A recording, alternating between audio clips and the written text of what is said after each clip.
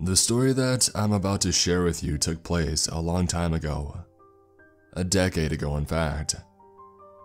To be honest, I'm not entirely sure why I've decided to share it now after so many years in silence. I suppose it has something to do with the fact that everybody I knew who could relate to what had happened is gone now. I won't lie to you. A part of me fears that I might be next. I don't expect you to believe me though. I suppose if anybody would believe it, it would be you guys. I decided to post it here because you accept people's experiences without judgment, and because people need to know what had happened. And with a community so large, this is bound to reach somebody. What happens is that I know the truth, and shortly, you will too. I suppose it would be helpful for you to know a little bit of background information.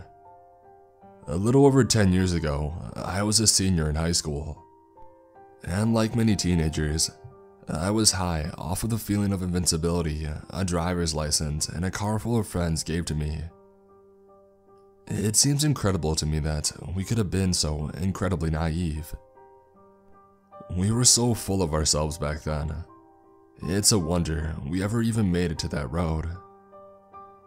When I look back at all the stupid stunts that we had pulled, well, you know what they say about hindsight. My buddies and I had a real tight-knit group. A couple of us had been together since the 4th grade. That was me and Tyler.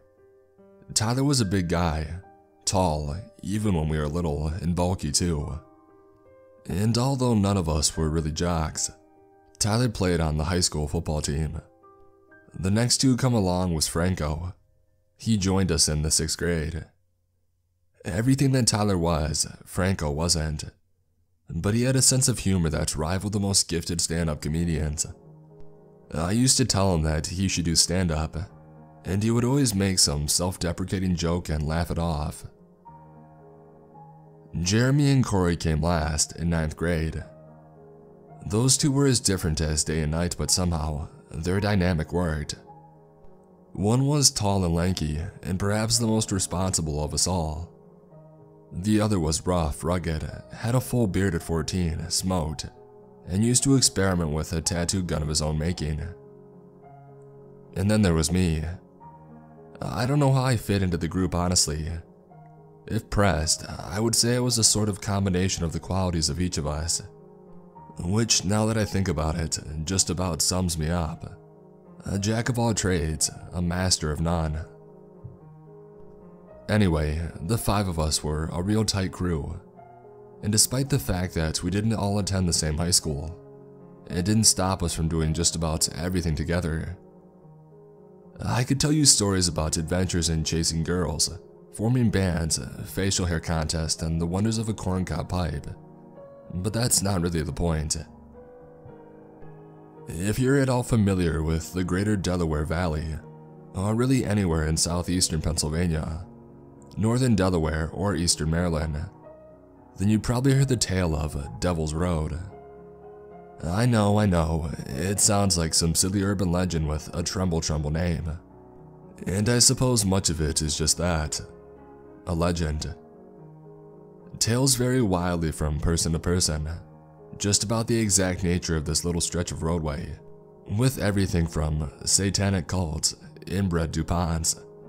They're a rather famous and wealthy family in Delaware state history, and the KKK alternately making appearances in various versions of the legend. A couple of things most of the different versions agree upon include travelers being chased off the road by jeeps or pickup trucks with bright headlights, oddly shaped trees, and a general air of creepiness that permeates the site. Below is a link with a short overview of the general legend and its various incarnations. If you want to poke around on Reddit or YouTube, there are some posts and videos that you can read and or watch to help round out your understanding of the legends in the area. A local radio station has also recently covered the legend. Their write-up is here as well. I think I've successfully proven that this story isn't just some fabrication I made up out of sheer boredom. Stories of Devil's Road and the Cult House have abounded for decades, long before I was even born. It's easy, of course, to write off such stories as ridiculous myths or misunderstandings, and while I will agree that some of the tales are clearly deficient, legends tend to have a nucleus of truth to them. In the case of Devil's Road, that nucleus is not to be underestimated. One thing I would like to be very clear on is the exact location of Devil's Road. From time to time, different names have been given as to the location of this bizarre place. Beaver Valley Road was once incorrectly given to me as the name of the entry road. This is again incorrect. The road's true name is Cozart Road. It's not easy to find. Cozart Road is one of those blink and you miss it type of locations. The turn is hidden away from the main road connecting Pennsylvania with Delaware, and there is no longer a street sign identifying the road at all. If you don't know the location already, chances are you won't be able to find it. However, since I've been there more than once, I do know the location. If traveling northbound on Route 52, you want to make a right-hand turn immediately after passing the Fairville Inn. Here's a satellite view of the area. As you can hopefully see, Beaver Valley is just to the southwest of our destination, so perhaps it's understandable why sometimes the names get mixed up. This entire area is a complex web of connecting winding backroads that take travelers off the beaten path and away from civilization. If you're unfamiliar with the area, and don't have a good GPS, it's very easy to get lost back here. And one thing is for sure, you don't want to get lost anywhere near this area. A word of caution. I know many of you enjoy seeking out and exploring places like this. Probably the thrill gives you a rush of adrenaline, right? I do understand. That's what drew us to the road a decade ago. Do not try to drive on Cozart Road. I'm not sharing this story to goad you into going there. I'm sharing it with you for my own reasons and to warn you to stay away. Nothing good can come from ignoring my warnings. Besides, no trespassing signs are posted all over the place. You'd be gambling with the law if you got caught, and again, you don't want to get lost or caught in a place like this. As an aside, the Johnston brothers, a notorious Pennsylvania criminal outfit active in the 1970s, murdered 3 teenage boys and buried their bodies on Cozart Road. Those remains, as far as I'm aware, have never been found. The first time I traveled the road was a summer afternoon in 2008 with Franco and Tyler. We were so excited to experience an urban legend for ourselves that our eagerness outweighed our sense. After all, not much excitement usually happens in our neck of the woods. I guess I can't blame us for wanting a little bit of action. And so, we hopped in my car, my old 1998 Hyundai Elantra, and made the drive in broad daylight. That first trip was uneventful. Nothing of note happened on that first drive other than the fact that we missed our turn, like 3 times, and that was before they removed the sign. Except for one thing, each of us seized on immediately.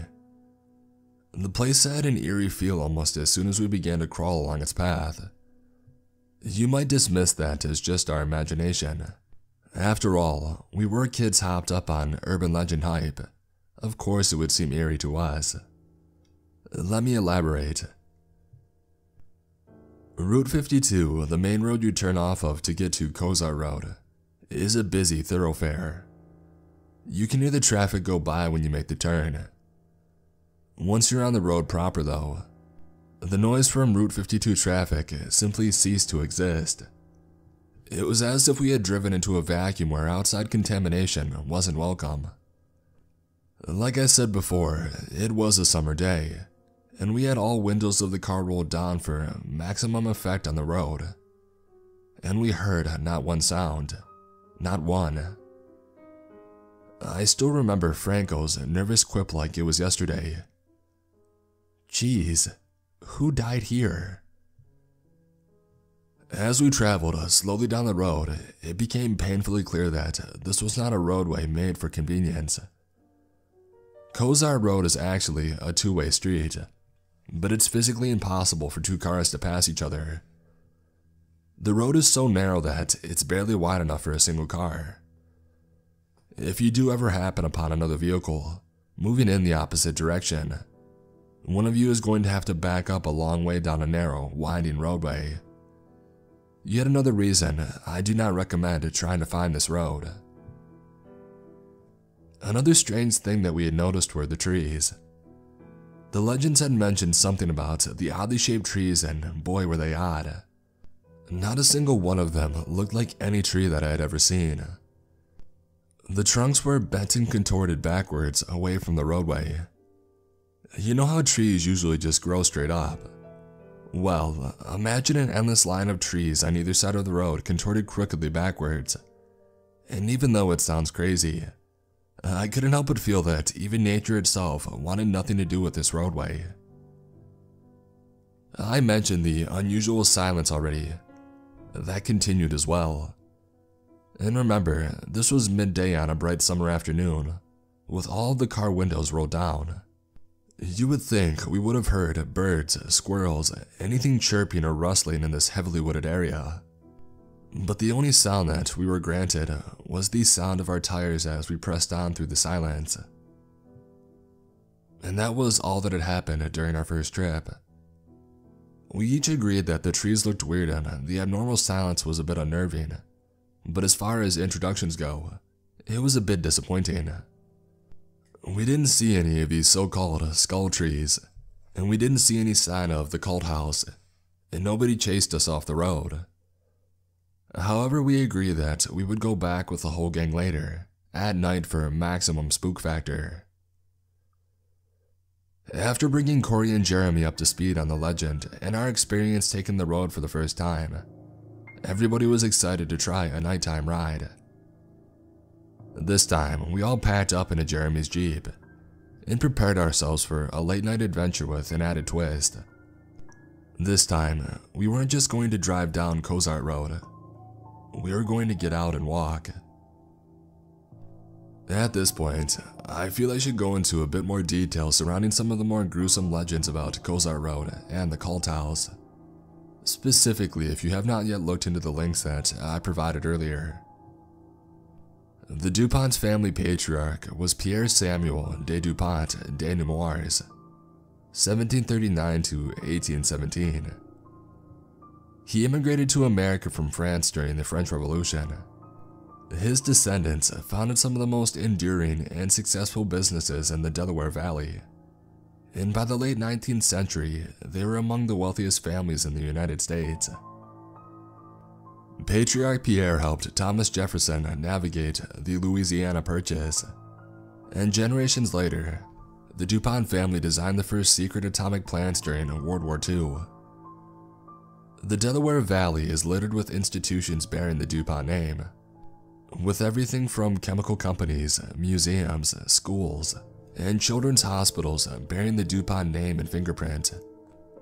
Rumor and scandal have followed the DuPonts from almost the very beginning, up to and including incest, sorcery, and murder. Patriarch Pierre was fond of advocating intermarriage between DuPont cousins to ensure honesty of soul and purity of blood. That much is known for sure. And according to some sources, sometimes the practice extended to siblings. Even generations later, in the early 20th century, the DuPont clan maintained the practice of family marriage, despite the rising tendency towards abnormalities in their offspring and a family weakness for tuberculosis. And this brings me back to the story surrounding Kozar Road. Local legend says that the cult house, which sits high atop a hill overlooking the abnormal roadway, once belonged to the DuPont family. The skull trees refer to locations along the road, beneath the hilltop mansion, where members of the family buried their deformed children. Or as some versions of the story say, offered the living children as sacrifices. Sacrifices to what is anyone's guess. I don't know what I believe about the DuPonts and their involvement in this whole thing. At the end of the day, I can only tell you what I saw and what happened to me directly. I can also tell you that this entire area along the Brandywine River is old. Older than old. European settlement in this area dates back some 400 years, and the indigenous people of the land lived here many centuries before that. Tribes native to the area include the Lenni Lenape, whose name translates to pure original people. In colonial times, native tribes further north in modern-day New England likewise referred to the inhabitants of the Delaware Valley as the original people. All of this is information I have learned since, well, I'm getting to that. Nightfall eventually came, and with it, the boundless hype of 5 teenage boys ready for a scary adventure. None of us really expected much, especially after the first trip earlier in the day had been so anticlimactic. At best, we were hoping to maybe get chased by some rednecks in a pickup truck. It would be a cool story to tell at least. Around 10:30 p.m., we all loaded into Jeremy's Jeep and made our way to the road with the goal of reaching it by 11 p.m. We made pretty good time, and our memory served us well as far as finding the entry point. Once again, traffic noise simply cut out once we had turned onto the road proper. No sound, not even the chirping of crickets, gave life to the humid summer air. As we reached a point about 5 minutes into our crawling drive, Jeremy stopped the Jeep so we could get out and explore. It was the deadest quiet that I have ever heard. "Hey, come check this out," Tyler said quickly. We followed him up an embankment where he was kneeling next to a hollow tree trunk. I didn't get a picture of it back then. I didn't own a smartphone in 2008. But I did a little digging, and now I have a photo of the exact tree Tyler pointed out. As you can see, the hollow part of the tree has been cemented in. Now, I'm sure there are plenty of reasons why someone might fill in a little tree hollow with cement and brick. I'm sure that on a lonely, isolated road like Cozart Road, a road that is about as convenient to navigate as the US tax code, it makes total sense to fill in a random tree with cement. But for the life of me, I can't think of any. Cozart Road is a quiet, in the extreme sense, back road in rural Pennsylvania that does not get a lot of traffic volume. What purpose does the cement serve? What is it hiding? "Hey guys, look up." Jeremy's voice sounded strange, almost as if he couldn't quite believe what he was seeing. I looked to see what he was staring at and was completely taken aback. High atop the hill on the road's right stood an enormous house bathed in orange light. 2 large windows blazed like orange eyes overlooking the valley, with 2 large, unmistakably cross-like shapes occupying either window. In the quiet darkness of the valley floor, with contorted trees twisting away from the road, and a cemented-in tree trunk just inches away, it was very easy to look up at the house and feel a sense of uneasiness that might have made the whole trip worth it. From this vantage point, with all that orange light and the crosses in the windows, it looked like a genuine haunted house. What made me even more uneasy was that it hadn't been there 10 seconds earlier. And now you could argue, I suppose, that the house had been there all along, and that whoever was inside just hadn't turned on the lights yet. At 11 p.m., I had a hard time believing that, but you could argue that point. But I had already been there hours earlier in broad daylight. 3 of us had, and none of us had noticed a great big manor house with crosses in the windows, looming over top of us when the sun was out. You would think something like that would be difficult to miss, but miss it we did, not once but twice.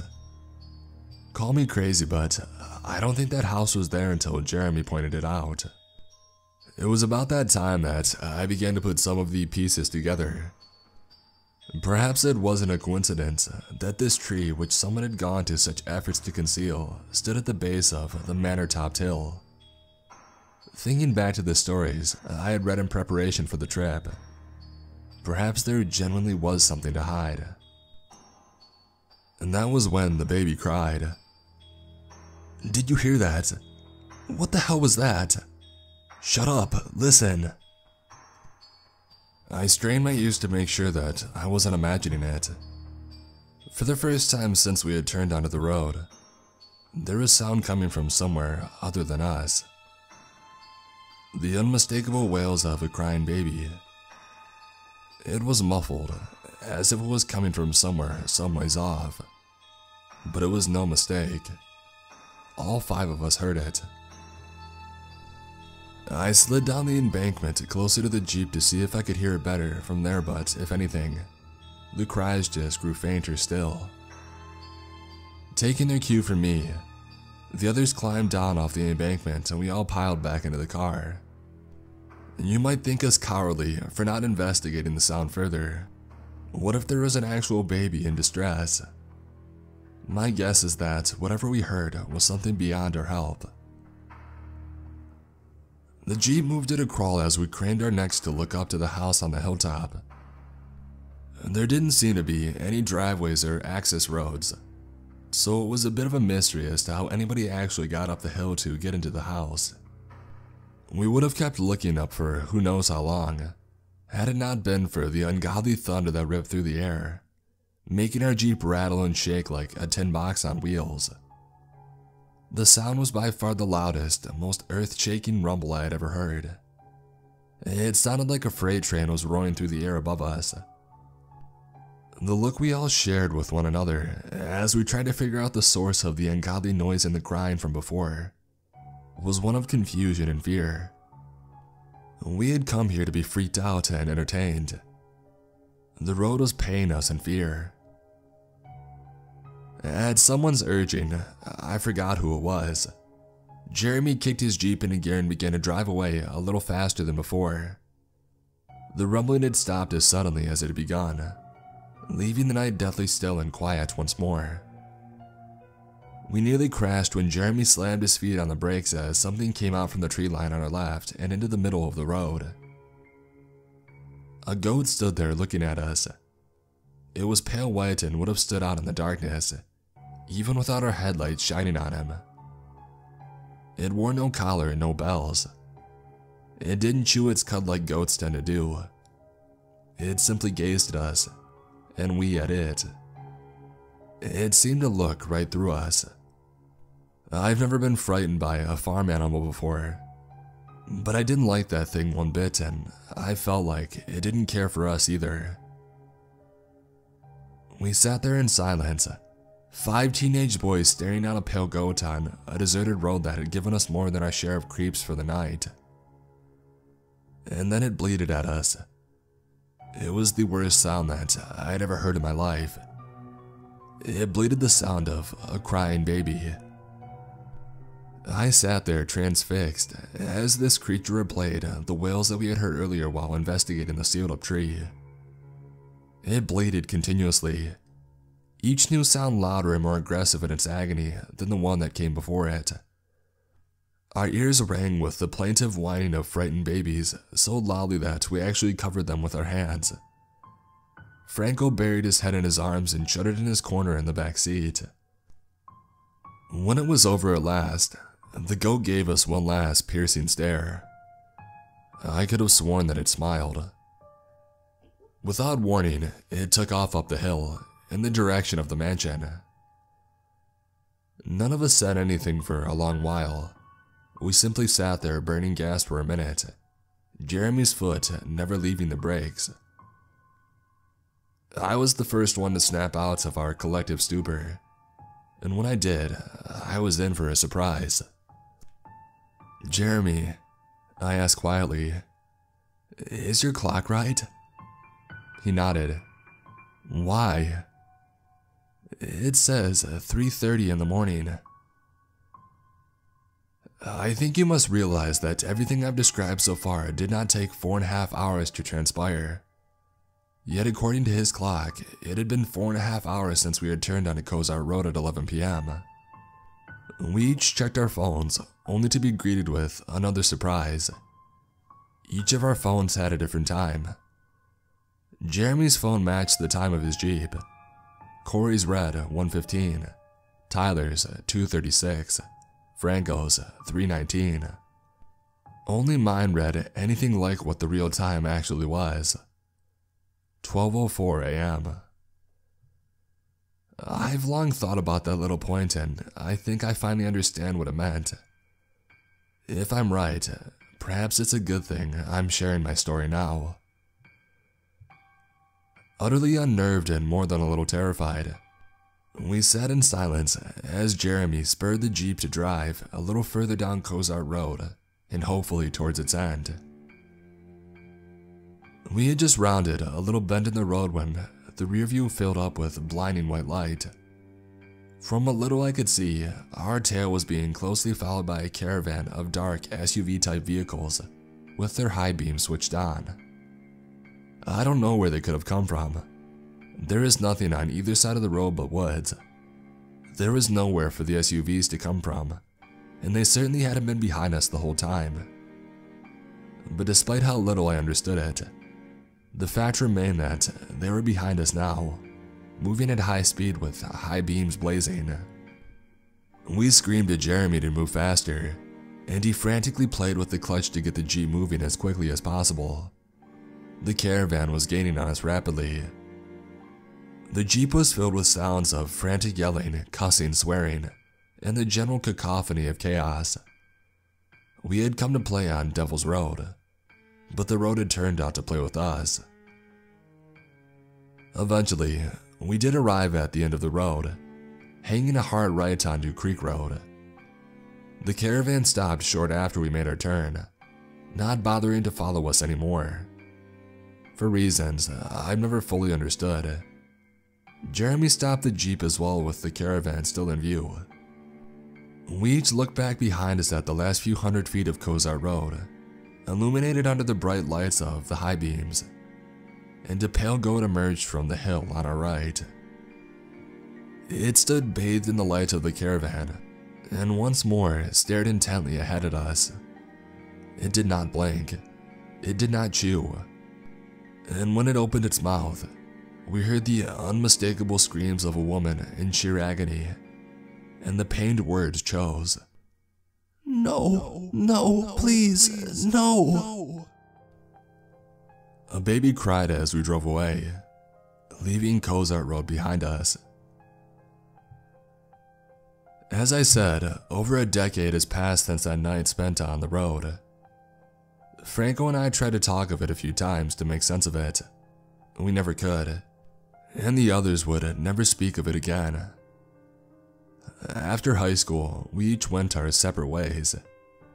It's amazing how so many years of friendship can so easily vanish. Some might say that it was always bound to happen once we didn't have the glue of high school keeping us together.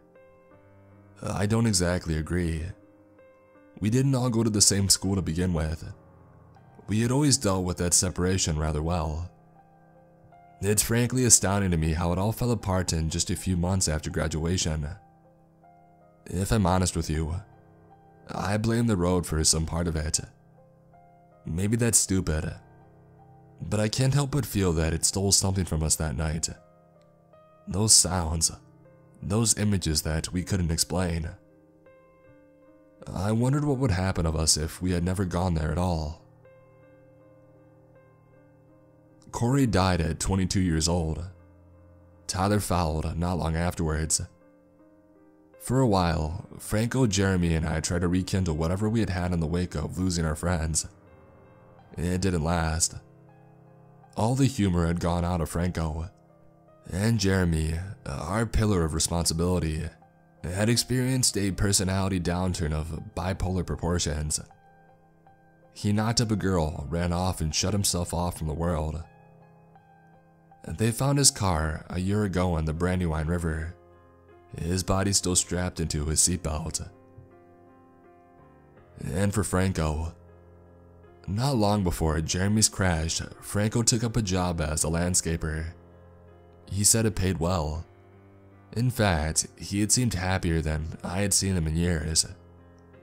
It was like seeing a glimpse of the old Franco. He used to make me laugh so much. They found him hanging from a contorted tree on Cozart Road last summer. Now that each of them had passed, I now believe I understand the meaning of our clocks that night on the road. Only one clock kept the right time. Only one person has lived long enough to have a reasonably happy life. Only one person has kept going long enough to tell you what had happened, and hopefully to convince you to leave well enough alone. Because nothing good can come from chasing after legends. Recently I decided to do the unthinkable. Early this past autumn, I returned to Cozart Road. The road sign had been taken down, but I would never forget this place. I wasn't foolish enough to go at dark this time. I decided to go alone in broad daylight. I would be dragging no one along with me this time. The road sign isn't the only thing that has been removed. I knew from my research and participation in online forums that Cozart Road had seen an increased police presence in recent years. They say it's because residents of the quiet, peaceful street have complained about unruly adventure seekers disturbing the peace. I don't really believe that's really it, but that probably does play a minor role. The cement tree has been cut down, and this is what it looks like now. If the police sought to end the mystery of this place by cutting down the tree, they were sadly mistaken. The mystery endures. The mansion on the hilltop was nowhere to be seen, something I expected in the broad daylight. Whatever makes its abode here is a being of night and shadow. I'm certain of it now. I don't know what involvement, if any, the DuPonts have ever had in the mystery of Cozart Road. It's possibly they were only scapegoats this entire time for something far bigger and more ethereal than themselves. But then again, maybe those rumors have followed them all these centuries for a reason. Maybe they do have a role to play. Then again, maybe the family DuPont, who cast so long a shadow in my local history, and in American history in general, are merely pawns in something larger. Maybe it was a coincidence that the Johnston brothers killed those kids and buried them here, and not somewhere else. Maybe it's a coincidence that the last known locations of each of my friends was either on this road or very close by before their bodies were found. But I doubt that. One thing my research has taught me: this place is old. Older than the United States. Older than Pierre Samuel DuPont. Older even than the pure, original people who once roamed this land. Whatever is here, it was here before us, and it will be here after us. And that's especially true if you think you would like to play with Devil's Road. The road is not a toy to be explored for your amusement. We learned that to our sorrow. A pity that I'm the only one left who maybe understands it truly. I drive near Cozart Road every day on my way to work. I even used to take Creek Road, that roadway that connects to Cozart, and that we turned onto in our haste all those years ago to escape a convoy of SUVs and a pale goat. You better believe I was thrilled when I found a slightly faster way to work that didn't involve getting so close to Cozart.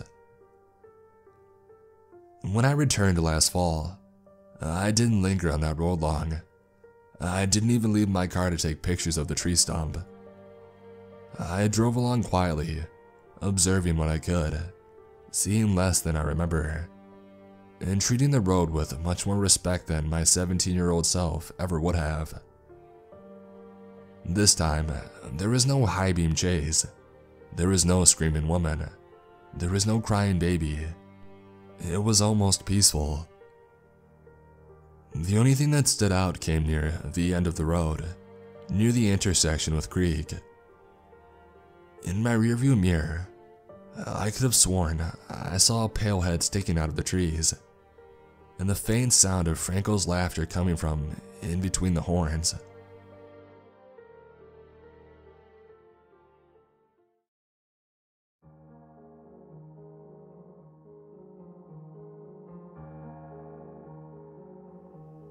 My name is Joseph Cooper. I was a police officer in the town of Jimsville, Tennessee. If you're curious why the town doesn't show up in any Google search results, I'm gonna tell you why. It was an ordinary day at the station. I was doing my usual rounds of paperwork before heading home. Susan, one of the 911 operators, informed me about a call from a man named Marshall. The reason being an attempted child abduction. "Alright, I'll take care of it," I said, getting in my cruiser. It was a 5-minute drive to get to his house. 2 other officers were already there. The distraught man was speaking to them about the incident. I walked up to him to ask him about what had happened. He told me that a man had emerged from the bushes when his 7-year-old daughter, Josie Flynn, was playing on her swing set. The description of the subject was that of a fairly tall, average-built Caucasian man, in his mid-20s with short, well-kept brown hair and blue eyes. His outfit consisted of black and-one shoes, blue jeans, a brown long-sleeve shirt, and a gray mask that covered his mouth, and strangely, only his mouth. When the man tried to do something to his daughter, he quickly stormed outside. After seeing the angered father, the man quickly sprinted back into the woods. He took his daughter into the house and called the police, which led to the current moment. Marshall noted the man had a maw of razor-sharp triangular teeth and no lips. That last part sent a chill down my spine. My colleagues on the scene thought that he was on something, but that look on his face convinced me that he wasn't lying. The next couple of days, several women disappeared, and 2 bodies were found mauled and partially eaten in the forest. The sheriff feared that a bear had gained a taste of human flesh and was hunting the townsfolk. I objected to that since the injuries on the autopsy report definitely weren't from a bear. Of course, they ignored me and the deaths were reported as animal attacks. The following Saturday, I was enjoying one of the few days off I had while my wife Chloe was at work. I was lounging on my easy chair watching the movie The Revenant, drinking a beer to temporarily forget about the recent murders. My daughter Sarah, who was 16 at the time, arrived home from her gymnastics practice. She gave me a big hug as usual when she got home. When she walked upstairs to change out of her clothes, I walked to my fridge to get another Miller Lite. I suddenly heard the ear-piercing scream of Sarah from her bedroom. I rushed up the stairs and into her room, practically ramming the door down. "What's wrong?" I asked in an urgent tone. "There was a man outside. He was watching me change," Sarah said, tearing up. "Did you see what he looked like?" I asked. "Not really, but he had brown hair and a gray face mask on his mouth," Sarah said. My heart sank to my chest when she said that. It was for sure the same man from the previous case. "Stay here," I said, going to my bedroom to retrieve the Remington shotgun from my closet. I went out to the backyard, pumping the shotgun as I yelled for whoever it was to come out with their hands up. There was no response. I searched the entire yard for 3 minutes to find no one in sight. Although I know Sarah would never lie about something like that, I went back into the house to comfort her until their mother returned. Now that the same man from the Marshall Flynn case paid me a visit, I was fully convinced that he was responsible for the killings. And sure enough, the following Tuesday, the remains of a missing young boy, Jared Hancock, age 10, were found in the forest preserve. His lower torso was completely missing. The smell of decaying flesh hung in the hot air. Even the homicide detective, Joshua Rogers, vomited his lunch upon seeing the poor boy. "You got a clue of what the hell did this?" I said. "To be honest, I have no idea myself. Whatever did this definitely wasn't an animal. A person chopping this boy in half isn't a far stretch, but there's no way they would bother with such a precise cut," Joshua said. "So what the hell does that mean?" I said. "That whatever we're dealing with is something supernatural, I'm sure of it," Joshua said. Even though I believed him somewhat, there was no way in hell we would have been able to convince the superintendent or the sheriff. I and Joshua left the crime scene to execute the grim task of informing the Hancocks of their son's death. They predictably sobbed uncontrollably, Miss Hancock especially. After they calmed down, Joshua asked them questions regarding their son's disappearance while I was using the bathroom.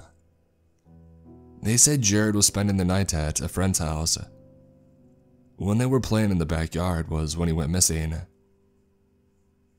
Before we left, Miss Hancock pleaded with us to find the monster that had brutalized her son. We promised to do whatever we could to find them.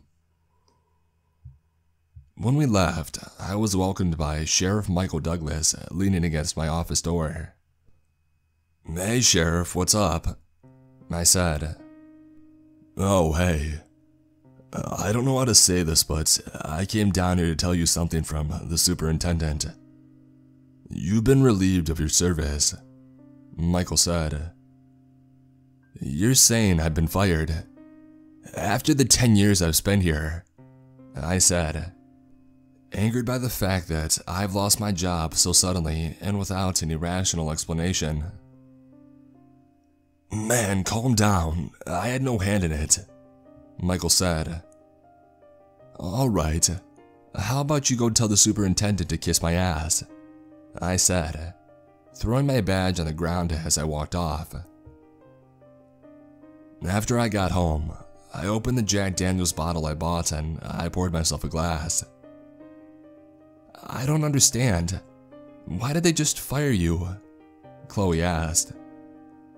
"I'm as much in the dark as you are, but I think I have a good suspicion. It's because of this mystery man that we're trying to track down. I must have known too much of what they're trying to cover up," I said. But despite losing my job, my promise to Miss Hancock was still there. Job or no job, I would hunt down whoever or whatever it was that was killing these people. "Well, I know what will make you feel better," Chloe said, taking me 4 seconds to figure out the implication. Since Sarah was visiting a friend, I figured why not. I won't go into too much detail for obvious reasons. We were about to get into things when I heard a knock at the door. I immediately stopped what I was doing to walk towards it. "Is that Sarah?" Chloe asked, somewhat frightened. "It can't be. Whatever happens, stay right behind me, okay?" I said to Chloe, grabbing my hunting knife from a hidden compartment in my nightstand. When I slowly opened the door, it was Joshua, surprisingly in civilian clothing. "Whoa, man, it's just me," Joshua said after seeing me with the knife. "Oh, sorry. I thought you were the thing," I said, embarrassed while my wife was putting her shirt back on. I sheathed the knife and I hooked it on my belt holder. "Was I interrupting something?" Joshua said, hiding a little smile. "Oh, no, not at all. Please come on in," I said as I shut the door after he walked in. "You want a coffee?" asked Chloe. "Sure, thanks, Miss Cooper," Joshua said as he sat on the sofa while I sat across on my easy chair. Well, man, you won't believe this. They fired me the day after you, Joshua said. You too? This seals it. They know something that we don't, I said as Chloe gives Joshua his coffee. That's what I was thinking. The way I see it, we are gonna have to hunt down this thing ourselves. And I know just the guy who can help us out, Joshua said. Who? I asked. Old Man Perkins, Joshua replied. You mean that Vietnam veteran, Rodney Perkins? I said. Yup. Word around town is that he's a bit nutty, but still pretty dependable. He told me yesterday that he thought he saw our suspect by a creek near the forest preserve, and said that he would come along with us in our hunt, Joshua said. He saw it? I asked. Apparently so, Joshua said. Well, every second wasted here is another person dead, so we should head out now, I said. After I packed my gear, I kissed my wife goodbye as I and Joshua left to Perkins' house. It took a good hour to get there, and his house was surprisingly clean and well kept. We knocked and we were welcomed by Rodney, who shook our hands and welcomed us in as he went to get his duffel bag. He was quite good looking for an old man. He's 70, but he looks and moves like he's 50. We wasted no time as we left in our vehicles.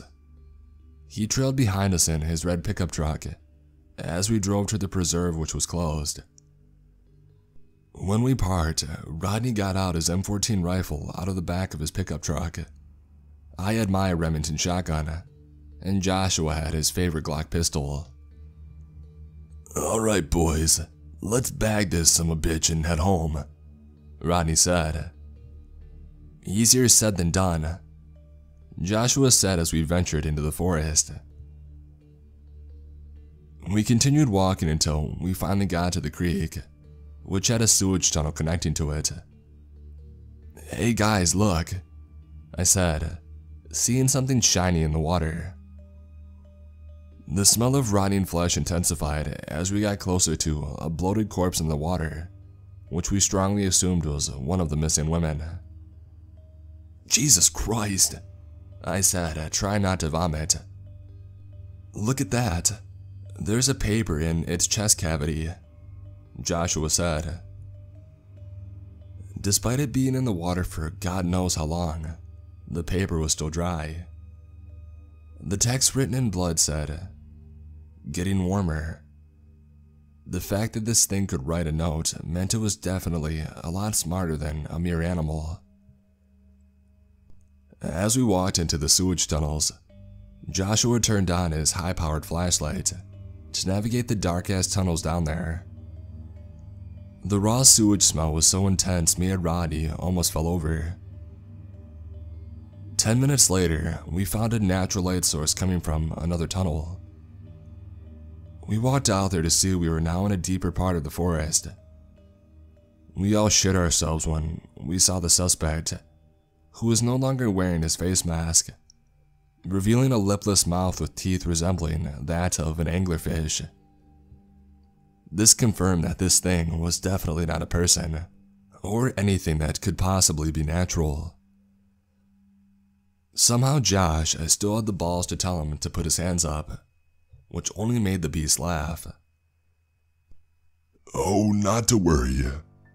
I only summoned you all here to talk," said the creature, who was obviously lying, but his voice was surprisingly soothing and calm for being quite deep.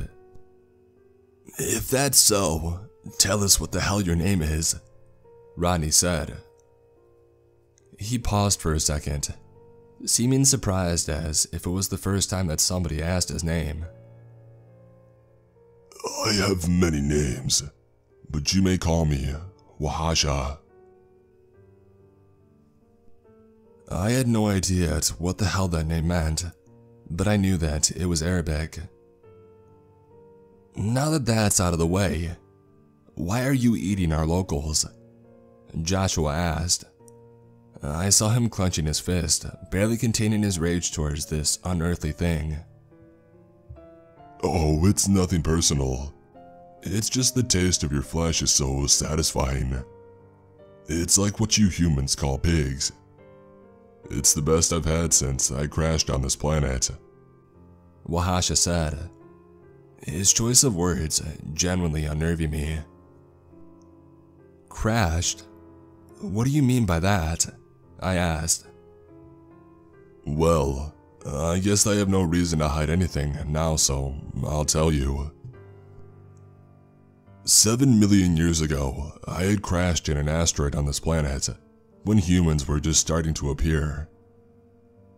I hibernated until the first civilization started popping up on Earth. I eventually woke up and started feasting on whatever I could eat, including humans around 3100 BC, before hibernating again around AD 226. I eventually settled down on the landmass that would eventually become this little shithole town. After waking up again in 1837, I routinely fed on the locals here before I hibernated again. And now, here I am. Strangely, not even I fully know my own origin. I couldn't believe what I was hearing. This thing was a damn alien. Old as humanity itself, probably older. Rodney's mouth was dropped the whole time by what we were hearing. So then why did you kill the little boy, huh? Why him? I yelled.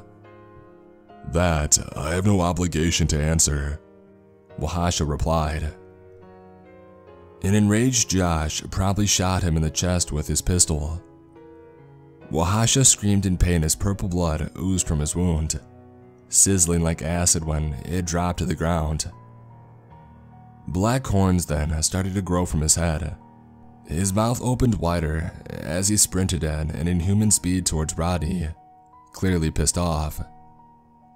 He tackled Rodney to the ground, trying to bite his neck with his large jaws. I fired my shotgun at it in a vain attempt to get it off. Josh tried to pull him off, only to be smacked to the ground with his hand, which now had elongated, sharpened claws. After one more shotgun blast to its back, it finally got off of Rodney. It dropped to the ground in a mangled mass from my shotgun blast. Did you get him? Rodney asked. I think so, I said. Suddenly its hair began to fall off its head, as its skin turned a light gray with a hint of purple, and then it suddenly turned into some frail, gargoyle-like thing. No, please, spare me, begged Wahasha, coughing up purple blood as it tries to limp away. After all of those innocents you killed, you think you're entitled to mercy, Josh yelled. It let out a little whimper as Rodney finished it with a headshot from his M14. As its body, strangely, started to dissolve, a maggot-like creature burrows underground. I didn't know if it was bad or not because all we cared about was getting the hell out of there before the police had arrived. To this day, I still don't know how that thing went down so easy. I moved out of that godforsaken town a month later, even though I have Josh and Rodney's numbers so we could always keep in touch. If you guys were expecting more thrilling mystery stuff, then you must have been disappointed. He was getting a hell of a lot cockier, and so we felt no need to hide anything anymore. 4 years later, and my daughter is now 20, and taking online college classes. I had to go to a rehab center to help me quit my excessive drinking from the unnatural horrors that I had witnessed. The only reason I'm still here to tell this story is because of my amazing wife and my child. If you want to speculate what the hell that thing was, that would be a great help too. I just hope to God that that monster is dead for good.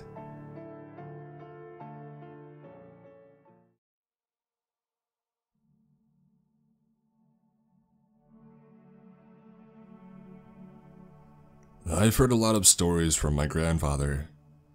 He was a detective for 27 years of his life, and I grew up listening to the tales of he and his fellow lawmen. As a child, he obviously amended the stories quite a bit to make them age-appropriate. But as I grew up, more and more of the true stories came out. Starting about 2 years ago, my grandpa got sick. He's been on a slow decline ever since, and while it's been one of the hardest things I've ever had to deal with, his illness acted as the catalyst for a set of stories he'd never before brought up. He said that he had kept them filed away deep in the folder he doesn't like to open. He calls them the impossible ones. But this last one, the one that he told me last night, he said it's the one that still keeps him up some nights. The one that he thinks about every day. He said he looked over the case files more times than he can remember. Done a full re-examination of it all more times than he can remember. And it never makes any more sense. He says he only told me now because he can feel in his bones that he doesn't have a lot of time left. I recorded him telling me the story, so what follows is my transcription of the case verbatim. I've only excluded his coughing fits and any off-topic remarks made during the telling of the case. The case was a murder-kidnapping. At least that's what it looked like. And it was me and Olsen. I've told you about him. There is a family, the Nebels. There was Benjamin, the husband, Jennifer, the wife, and Katie, their 6-year-old daughter. One of their neighbors had gone out for the paper around 6 a.m. and saw the Nebels' front door wide open. When she went over to see if everything was okay, she saw the wife's body. The neighbor called 911, and eventually we were sent over there. Now, when I say there is no outward signs of a struggle, I mean it. There is no sign whatsoever that anything had happened. Well, except for the dead body. But even her body, there were no wounds, no marks of any kind. I'm getting ahead of myself. On our way to the house, it came over the radio that the husband and daughter were unaccounted for. If you're thinking, the husband did it, we did too, obviously. Problem was, both the family's cars were still in the garage, so we think they might have left on foot. Some officers canvassed the neighborhood, and no one had seen them, including 2 neighbors that were on their porches for hours starting in the early morning. No one had heard any kind of commotion coming from their house, either. I mentioned the wife's body. She didn't have a hair out of place. She was on her back in the kitchen. About 1/3 of her upper body was under the table. We found out after the autopsy that, well, she had just died. There was no cause that they could find. She had been a perfectly healthy woman. Didn't smoke, didn't drink, ate right, exercised. It was like she had just blinked her eyes and gone from alive to dead. Anyways, we searched the house. We went through it with a fine-tooth comb, basement to attic. Found nothing. No evidence of a struggle, no weapon, nothing. And so we left. We had spent hours in the house. Thought maybe we should come back in a day or two with some fresh eyes. We went over to where Benjamin worked. He was a supervisor at a lumber yard. According to his coworkers, He had shown up at work that morning just before 5 a.m. When he got in, he worked on this narrow crate thing that he was building in his office. Something he had told his coworkers was a project for his house. According to the other morning supervisor, he had only built about half of the thing. Around 6:15, he said he was running to the bathroom, and that was the last anybody saw him. They never saw him leave. While we were at the lumberyard, I realized that I had left my notes at the house. We drove back over there, and we got there while they were taking the wife's body away. As soon as we had walked in, the stench hit us like a bus. It was what a newly discovered but long-dead body smells like. We knew it obviously couldn't have been the wife. We asked a few of the officers and forensic folks that were still at the house what the smell was, and they told us that it had only started a few minutes before we had gotten back there. I'm not exaggerating when I say the smell was everywhere in the house. I've smelled some dead ones before, but this smelled like every wall in the place was lined with corpses. Pretty quickly, we found that the smell was strongest leading up to the attic. And now I told you before, we had checked the attic. I checked it myself probably 5 times. But we went back up, me and Olsen. I was up the little pull-down ladder first, and when I poked my head up, I saw something. I saw a piece of wood. Like a box, a crate. It was shaped kind of like a rifle case, maybe 3 feet tall, 2 feet wide, maybe 6 inches deep, rectangular. It was standing straight up, and there was blood leaking from it. We called the photographers and all the people in there. They all do their thing, and finally, they pull out all the nails and open the box. Out falls the husband. Think about that. This guy was maybe 5'10", 140 pounds, and he was put in a 3 foot by 2 foot by 6 inch crate. His bones were just a mess. His insides, all of his organs, they were flattened. They were just wet, squishy pieces of fabric, almost. He was stuffed in there like, I don't know what like. He was just a rectangle of blood, skin, and parts. His skin had the discoloration of a body that had been dead for about 2 weeks, which obviously didn't make any sense, since they had seen him at work that morning. He was also missing his eyeballs. We were standing there trying to rationalize the whole situation, when something caught everyone's ears at the same time. A little girl's voice calling out for help. What followed was a sequence of all the people in the attic, and the rest of the house, and the people out on the lawn, and the few people that were standing on the other side of the yellow tape, all saying some variation of the phrase, "It sounds like it's coming from over there." The problem was, every single person swore they had heard it coming from a different direction. Me, I heard it from right above me. No kidding. The first time I heard that little voice say, "Help me," I looked straight up, right up to the rafters. Of course she wasn't there.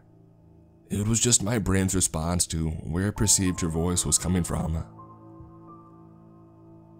We had to listen to every one of these people tell us where they thought they heard her voice coming from.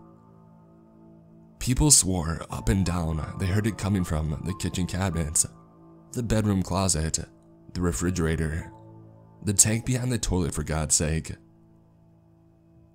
People on the street said they had heard it from underneath cars, behind trees, on the sides of the houses next to the Nebbles. Everyone heard her voice for about a minute and a half, 2 minutes tops, and then it just stopped. About 2 weeks after that day, the wife's sister had a funeral for Jennifer. It went fine. They buried her and all that.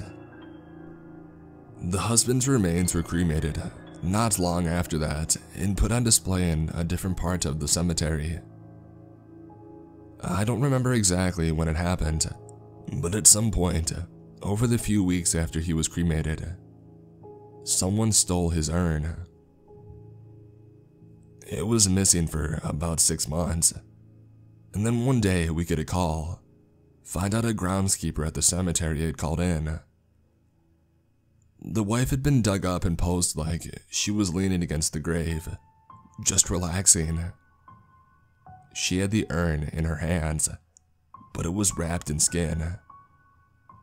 Well, they tested it, and it was the husband's skin. They had pretty well reconstructed the man after he poured out the crates, and he hadn't been missing any skin. And remember I told you that his skin was discolored? Well, this skin was perfectly preserved. And inside the urn, with his ashes, there were 3 eyeballs. Only one of them was the husband's. It's been, what, 22 years? I still hear that girl's voice calling out sometimes. And I don't mean my memory or mind is playing tricks on me. Ask your grandmother. She's heard it. The same 6-year-old voice. And then I remember, it was May 12th, 2007. I was going to pick up a pizza for us. I saw that girl. I saw Katie Nebel. I don't mean I saw her grown up. I don't mean I saw a little girl that looked like her when she was young. I mean I saw that fucking kid. She was standing outside the Walgreens right by our old house, crying. I pulled over and I got out of the car, and I started to walk up to her. I can't explain how I felt in that moment. I was nauseous. I was so afraid. Terrified. More than I've ever been. She looked right at me and said in that same voice, "Help me, please." I don't know what the hell happened, but she just disappeared. I never took my eyes off of her. She was just there 1 second, gone the next. I thought I was losing my mind. I was seriously worried about my mental health. But then, about an hour after I got back home, the phone rang. It was Olsen. I hadn't talked to that son of a bitch in 5 years, and he called me that night. Said that he saw Katie Nebel sitting on a bus stop bench, crying. He lived on the other side of the country. He killed himself the next day. There's never a good ending to these stories, I know.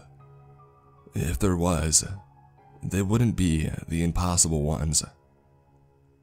I would have figured them out one way or the other. And I know I've told you some others, but that girl's voice still wakes me up in the middle of the night. Sometimes I hear it from downstairs, sometimes from the bathroom. Sometimes I'll be laying on my side, facing away from your grandmother, and it'll sound like it's coming from her mouth. We never found a trace of that girl. Nothing. I told you what they do with those cases. God damn it. I'm sorry. That's it. That's the worst one. Some of the other ones might sound worse to you, but that's the worst for me, okay? He told me that he didn't want to talk about it anymore, and said now that he told me, he would never talk about it again.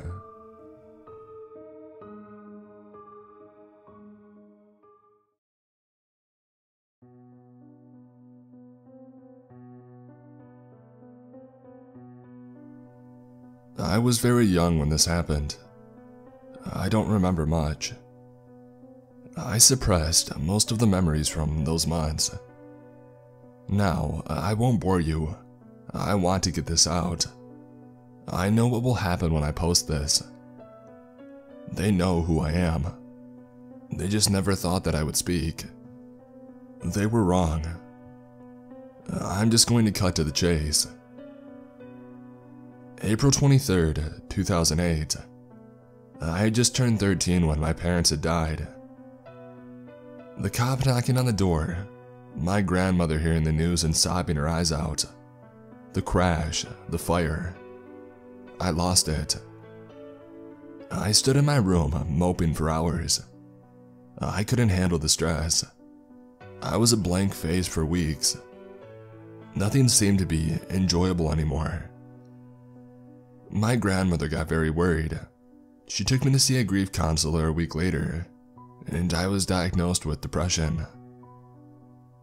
I went about my day as well as I could, going to school, eating out with friends.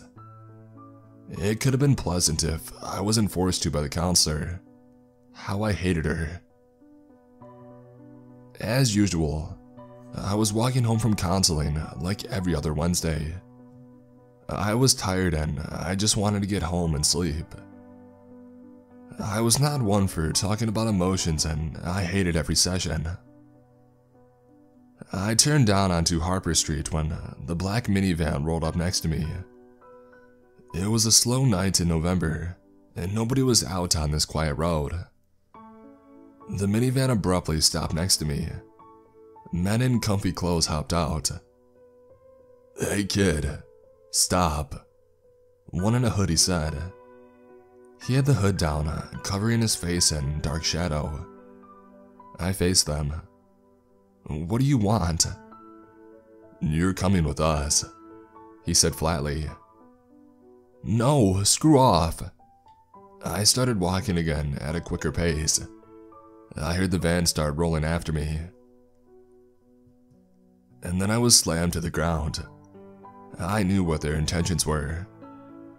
At first I did, but I would not expect what was to come. I felt the sack go over my head, and I squirmed as they lifted me and tossed me into the van. I tried screaming out, but one of them socked me in the face. I went out. I woke up to find myself still in the car, my hands tied. Everything was jet black under the sack. How long had I been out? I could hear the men in the car talking. My head rang and I couldn't make out everything though. The car made a sharp right and I rode against the door and I groaned in pain. The men didn't react. I don't know how long I was in that car. It could have been hours or just a minute. Time was irrelevant at that moment. After however long had passed, the car stopped. I heard the door slide open and click. I was picked up by my arms and dragged out. I could hear lots of chatter and voices. I heard screaming and crying. And then I was tossed into a small room. The sack was ripped off. But before I could get a look at the face of my captors, the door slammed shut. I was in a small room with padded walls and a small cot with no sheets. What the hell? I looked through the tiny window of the door first thing. What I saw shocked me. Other doors stretched down the hall as far as the eye could see. At least that's what I could see from my window. Other eyes stared hatefully from the other windows. I looked at them in a trance. What had these people been through? Why us? I saw two men in black with helmets walking down the halls, guns at their sides. I ducked back down as I saw the others do the same. I cowered in the corner as one of the guards looked through the tiny window. He sneered and he walked on. I heard a commotion down the hall. An irritated voice rang out.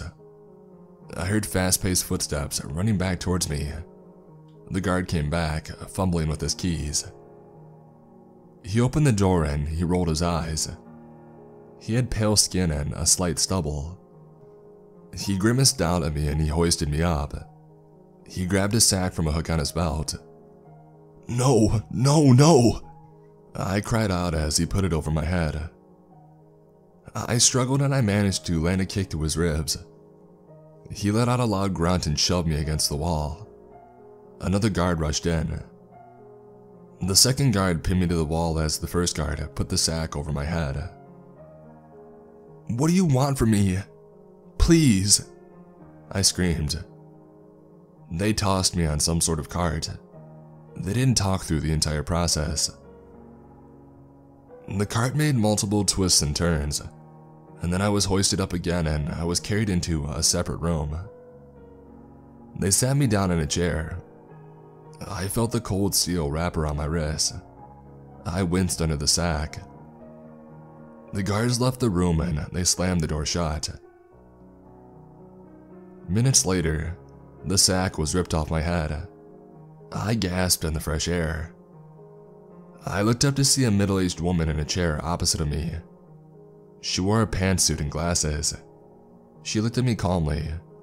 Another guard stood on her left, staring me down grimly. "Did I do something wrong?" I murmured. She didn't say anything. "Did I do anything wrong?" I was cut off. "Hello there, Peter. I assume you're very thirsty right now. Would you like a drink?" She offered calmly. I shook my head. "All right then." "Do you know why you're here?" she asked. I shook my head again. "Well, I can't be super specific, but I'll try to explain. So our government is trying to cure multiple rare diseases. You know that, right?" I nodded. "Well, what we do here is to try to cure those diseases. We've cured Ebola and even some minor forms of cancer. However, only some of these vaccines work. This research facility is where we test out these vaccines," she explained. "By kidnapping children." The words came out before I could think. Her calm demeanor faltered. She looked at me with steely eyes. "I suppose." I didn't look at her. I stared down at my dirty clothes. The guard spoke up. "Look up." The woman started speaking again. "We're going to be testing a vaccine on you tomorrow morning after some prep. You will go through a 3-step process. Part 1 is decontamination. You will be cleaned thoroughly and will be wiped of any bodily issues. Part 2 is preparation. You will be put into a special tubing and will be put in a chamber to avoid spreading of disease through bodily fluids. You will have an airtight mask as well. Part 3 is injection. You will be briefed once you complete Part 2. I didn't speak. This was absurd. "Do you understand?" she asked. I nodded. "Good. Lance Corporal, you may take him back," she said to the guard. The guard grabbed me without saying a word and put yet another sack over my head. I grimaced as I heard the door open. I thought about my grandmother and my friends at school. What were they thinking? I had been gone for hours, but who knows how long. I thought about all of this until I was tossed into the cell. The cold concrete floor scraping my arm as I landed. I let out a soft cry and the sack was pulled off my head. The door slammed shut and I just sat there. I must have sat there for hours, thinking about what was happening to me, and where I was, and how I should have run faster. I didn't sleep very much. I woke up to the sound of a door opening. It was loud and metallic and it came open with a crash. 2 guards came in. The 2 from the first time. The first guard put the sack over my head. I struggled as usual. However, the second guard took pity on me. "Take it off. We'll take the safe route." The first guard replied, "No, we were told to keep him blind. What do you want me to do? Hold his eyes shut for him?" The sack was suddenly ripped off my head and the air greeted me. I looked up at the guards. The first one was pissed and the second was equally pissed at the first guard. "Alright, kid. You're gonna see some nasty stuff. It's not like you'll live to tell," the first guard said. The second guard nudged him and the first guard stopped talking. Even in the horror of the situation, I could feel the awkwardness. They hauled me up by my arms and sat me on the awaiting cart. It was like a golf cart, but with a large bed at the back and no roof. They drove down the hall for what must have been half a mile. The little rooms lined the hall. Inside of every room were hateful little eyes. I couldn't make out any faces. It was too dark inside those lightless rooms. The cart turned down the hall opposite to the room where the lady explained the situation, if you could call it that. The cart abruptly stopped. "Alright, you will need to wear the sack for this part," the second guard said. And then the sack came over my eyes. We walked and walked and walked, and then the sack was ripped off. I was alone in a tiled room. I looked around. A single dingy light bulb sat in the center of the ceiling, flickering lazily. A loud voice filled the room from hidden speakers. "Hello, Peter. Welcome to part 1. You will be completely clean so we can move on to step 2. It was the lady. "Please undress so you can continue." I looked around and I crossed my arms. "Peter, if you don't, there will be consequences," she said. I took off my clothes. Who knows what they would have done if I didn't. "Good. Now you will take a very special shower with distilled water. The water will make it easy to inject said vaccine," she explained. One of the tiles moved away, and a shower head popped out. The water turned on instantly. As I was a sweaty and dirty mess, I accepted the shower and I scrubbed. Not having any soap wasn't an issue. I was just happy to be clean. After about 10 minutes, the nozzle went back. I heard a loud clang and saw somebody toss a gown into the room, like the kind patients have to wear at the hospital. "Good job. Now please put the gown on. Your first clothes are to be disposed of, as you will no longer need them." What does she mean, I won't need them? The guard said that I wouldn't make it out. That's pretty clear. I don't know. I shrugged on the gown and the door opened. The 2 guards grabbed me and walked me across the hall. They opened the door across from the shower room. Inside was a trashy waiting room. 2 other boys my age sat in plastic chairs, wearing the same gown as me. The guard shut the door as they tossed me in. I looked at the 2 boys. "Hello," one of them murmured. "Hi," I replied. I guess I wouldn't be alone during whatever happened next. Or I could at least hope so.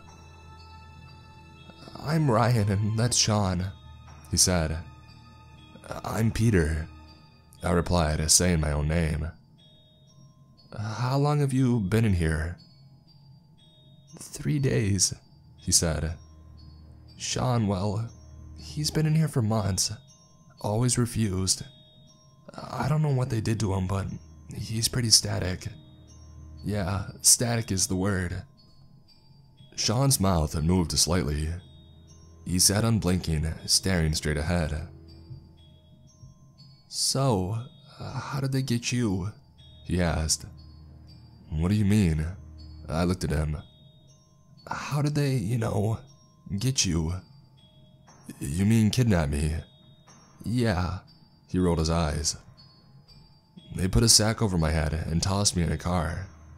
How about you? Same, he replied. He looked down at his shoes. I took a seat at the chair across from him. A motel painting hung on the wall above my head. Sad. We all just kind of sat around for a while. Nothing really interesting happened. Unless you count Sean moving his head for the first time in 15 minutes interesting. Then it was pretty boring. I didn't complain though. It was nice to be in others' company, even if it was against my own will. I was starting to doze off when the door opened. We were all pulled up and put into a single file line. We walked down the hallways and were put into a room where 3 cylindrical pods sat. I knew what these were. Hopefully, it wouldn't be my coffin. Hello. Now we are on to phase 2. Please insert yourself in the pods. The staff will then help you buckle up and get your masks on. It was her again. Her voice was eerily cheerful. Ryan and I got into our pods, not wanting to know what would happen if we didn't. Sean just stood there, but not for long. A woman in a polo shirt and khakis rushed in and got him into his pod. She then fastened tight straps across his waist, chest, and knees, and then did the same for me and Ryan. I looked over at Ryan and he nodded to me. I nodded back and I took a deep breath. She then fastened the tight mask over my face, pulling the straps on them tight. Air started to rush into the mask with force, and she did the same to Ryan and Sean. And then a glass roof came down over the pods. The woman ran out of the room. My heart quickened. Wait, what vaccine was this for? What if they injected us with Ebola or something even deadlier that we didn't know about? The lights in the room dimmed and 3 people in biosuits rushed in. A little hole opened up in the pod and a needle poked through. I cringed. Stay very still, a voice said. I need to be very precise. I felt the needle break the skin and the plunger get pushed. I winced. He pulled the needle out and he slapped a bandage on it. The hole closed. I looked at Ryan. Alright, good job. You each got different vaccines for METS B6709. That is a disease that causes extreme vomiting and skin reactions. And so if you start to feel itchy, please let us know.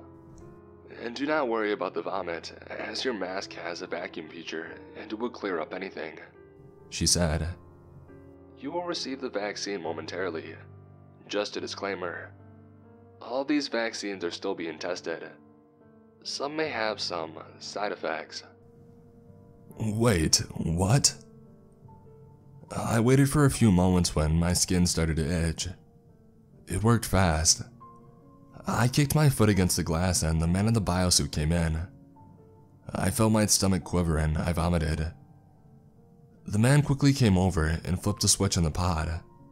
The vomit was sucked down a tube, and airflow soon resumed. Another biosuit person ran in with a case.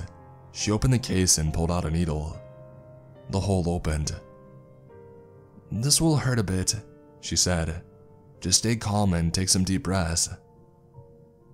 I screamed as the needle punctured the flesh. I cried and yelled for help and for it to stop. She pulled out the needle after a minute and slapped yet another band-aid onto the wound. The hole closed and she moved on to Ryan and Sean. After a few minutes, the itching and vomiting had stopped. I laid back against the pod, but then I hear the screaming. I look over to see Sean getting injected with the vaccine. He struggled against his constraints and he screeched. The biosuit woman couldn't get the needle in. And then Sean's skin started to stretch into grotesque, inhuman ways. He seemed to be growing very rapidly. The scream deepened and the glass broke. The constraints ripped and Sean leaped out of the pod and onto the woman. Now the woman screamed and a wet gurgling sound could be heard. 2 armed guards rushed as the other biosuit guy rushed out. What was once Sean was now this thing. He was hunched over and his skin was bubbly and pale, almost looking like putty. He turned to the guards and he screamed like a banshee. The guards opened fire with their rifles and Sean nearly exploded from the bullets. The wounds ripped right through his flesh and went all over the walls. Blood splattered onto his and Ryan's pods. More guards rushed in and started shooting. Sean lay in a heap on the ground, just a pile of mush and gore. The guard opened Ryan's pod and then mine, and they usher us out. We are carried down the hall roughly and tossed into a chamber. The door slammed shut. Ryan and I are freaked the hell out. "What the hell was that?" he nearly yelled. I couldn't even speak. It was horrific. He... Ryan stopped speaking. "What if that happens to us?" I stopped breathing for a second and I looked over at him. "Holy shit," I murmured. Moments later, biosuit people run in along with 3 guards.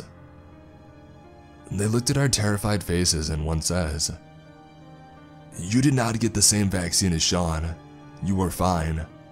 However, you will be tested and studied for the following weeks to see how the vaccines affect the human biome and cell reproduction." She was cut off by the sound of gunfire. The guards turn around and run down the hall, shoving the biohazard people aside. I don't know what I was thinking at that moment, but I looked at Ryan and he nodded. We got up and we ran like hell. An alarm started ringing through the building. Guards ran past us, not even looking at us. What possibly could be going on? We turned down the hall and ran into the explanation lady and 4 guards. Ryan and I fell to the ground.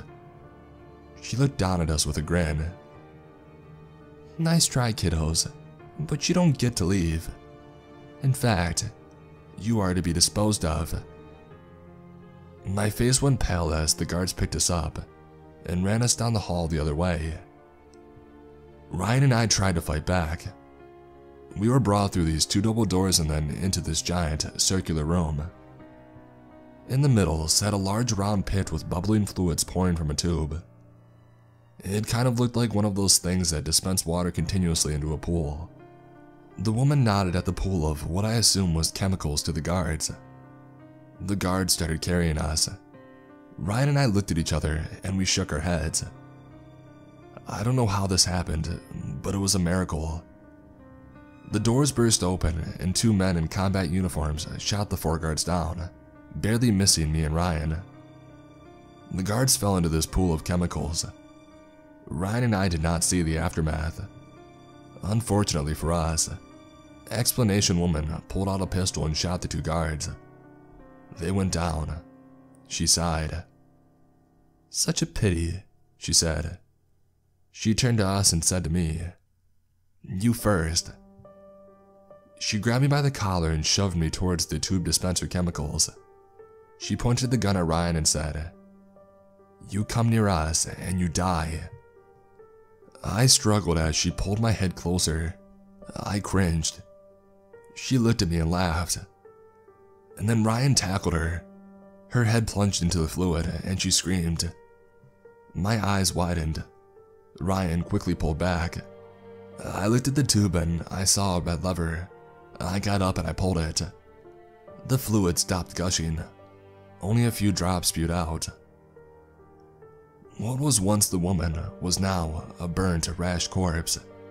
Her whole head was hanging on by the last few tendons, the burnt and boiling skin peeled. I leaned over and I vomited. Ryan looked at the corpse wide-eyed. Holy shit. I sat down and I leaned against the wall. I shut my eyes. And then the doors banged open again. More people in combat uniforms rushed in. "Heads up! Federal Bureau of Investigation. You're being detained," said one of them. We were being rescued? Never had those words felt so good. I was returned home under a made-up story that I'd been kidnapped by a local predator, completely made up. Lucky for me, I was safe and sound. Unfortunately, Ryan was sent to a mental hospital after he plunged the woman's head into the chemicals.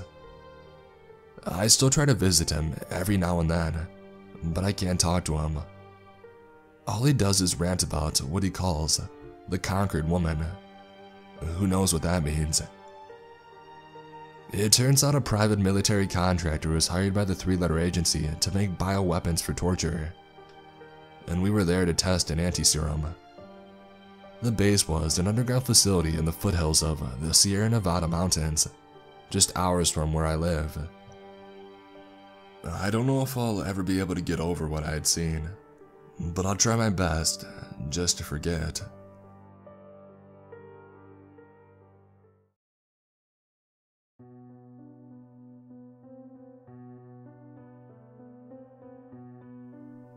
I was walking back from work at lunchtime, one of those coveted half days. It was the same route that I had taken hundreds of times before.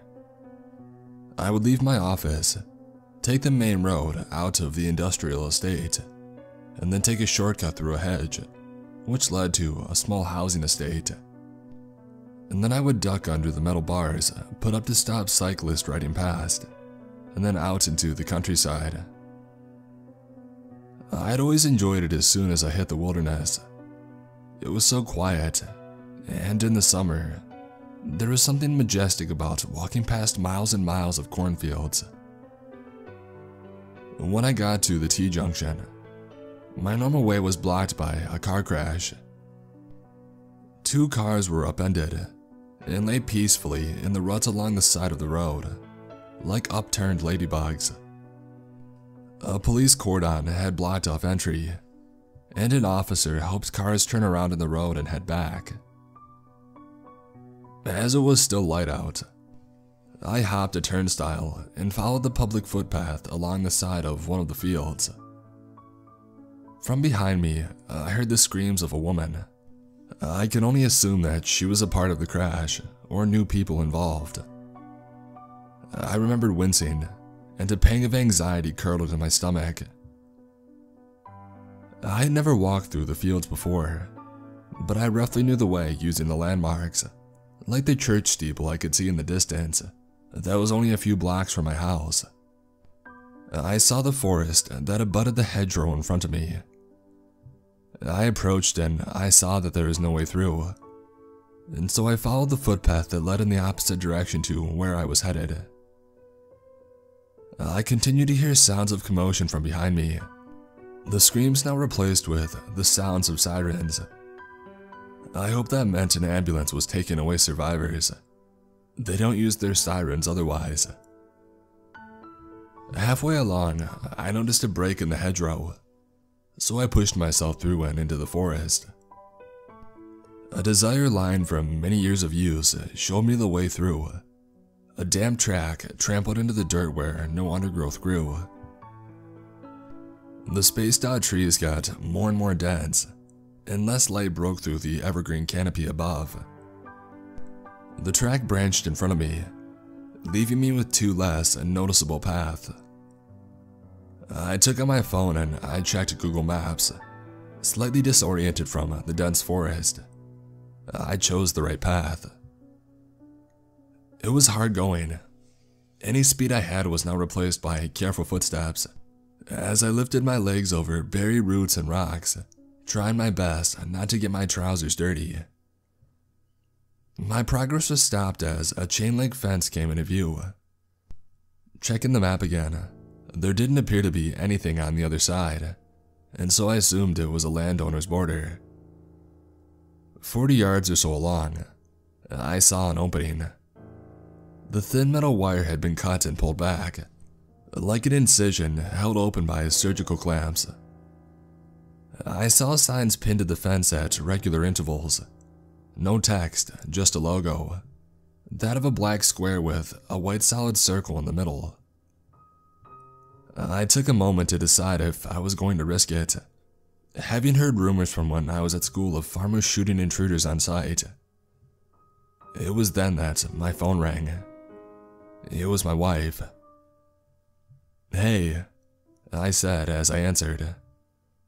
Where are you? "I'm on my way home. There was a car crash, so I needed to take a detour." It's 2 o'clock already. "Shit," I said, remembering the promise that I had made to her. "I won't be long, I promise. Don't leave without me." You know what my mother's like. I can't guarantee that. Part of me was okay being late. I didn't get on with the in-laws that well, though the other part of me didn't want to disappoint my wife. "I'll be quick." As I hung up, my body already made the decision for me, and I was under the hole in the fence before I had a chance to put my phone away. The forest soon thinned.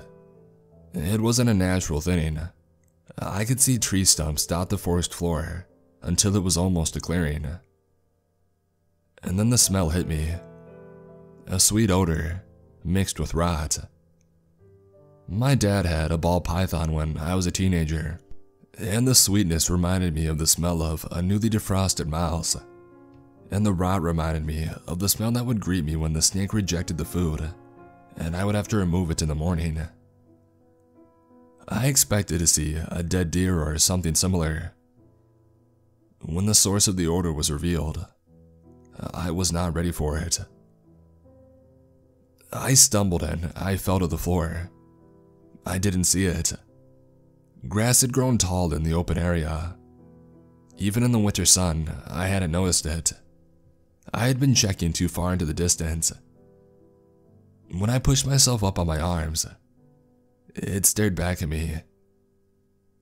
2 empty eye sockets, and a bony smile that either said, "Help me," or gave out a silent laugh. The skin on its face was bloated and a pale tan, pulled taut like a shirt 3 sizes too small, bursting at the seams. The arms lay peacefully at its side, along with its body and a Y incision buckling around the stitches.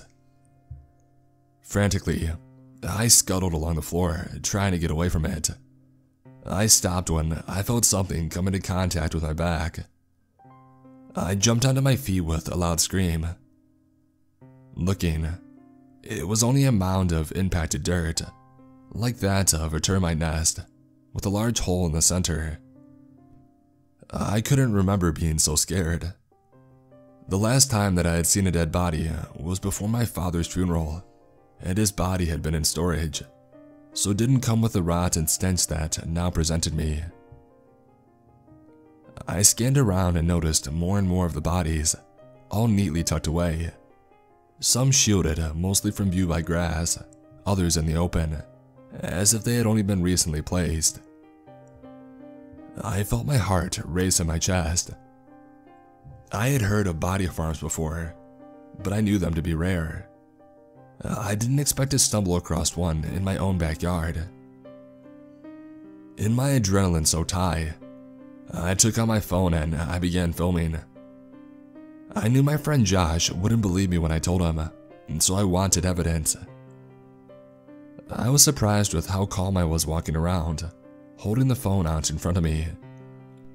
It was reminiscent of when we both stayed at Chillingham Castle for the night. I was a nervous wreck, but with a night vision camera, something changed in me. I guess that's how journalists cope in war zones. I walked further into the, for want of a better word, farm. I filmed 12 bodies in total. All were in different states of decay. Next to them were little white posts with numbers on them. It was horrific. I didn't stare. Instead, I followed the phone, making sure I had enough footage for Josh. In the distance, I heard the lo-fi sounds of radio, maybe walkie-talkie. I didn't stop filming. I just ran back from where I came from. I slid under the break in the fence and back out into the field. It was only when I put the phone back into my pocket that I saw how dirty I was.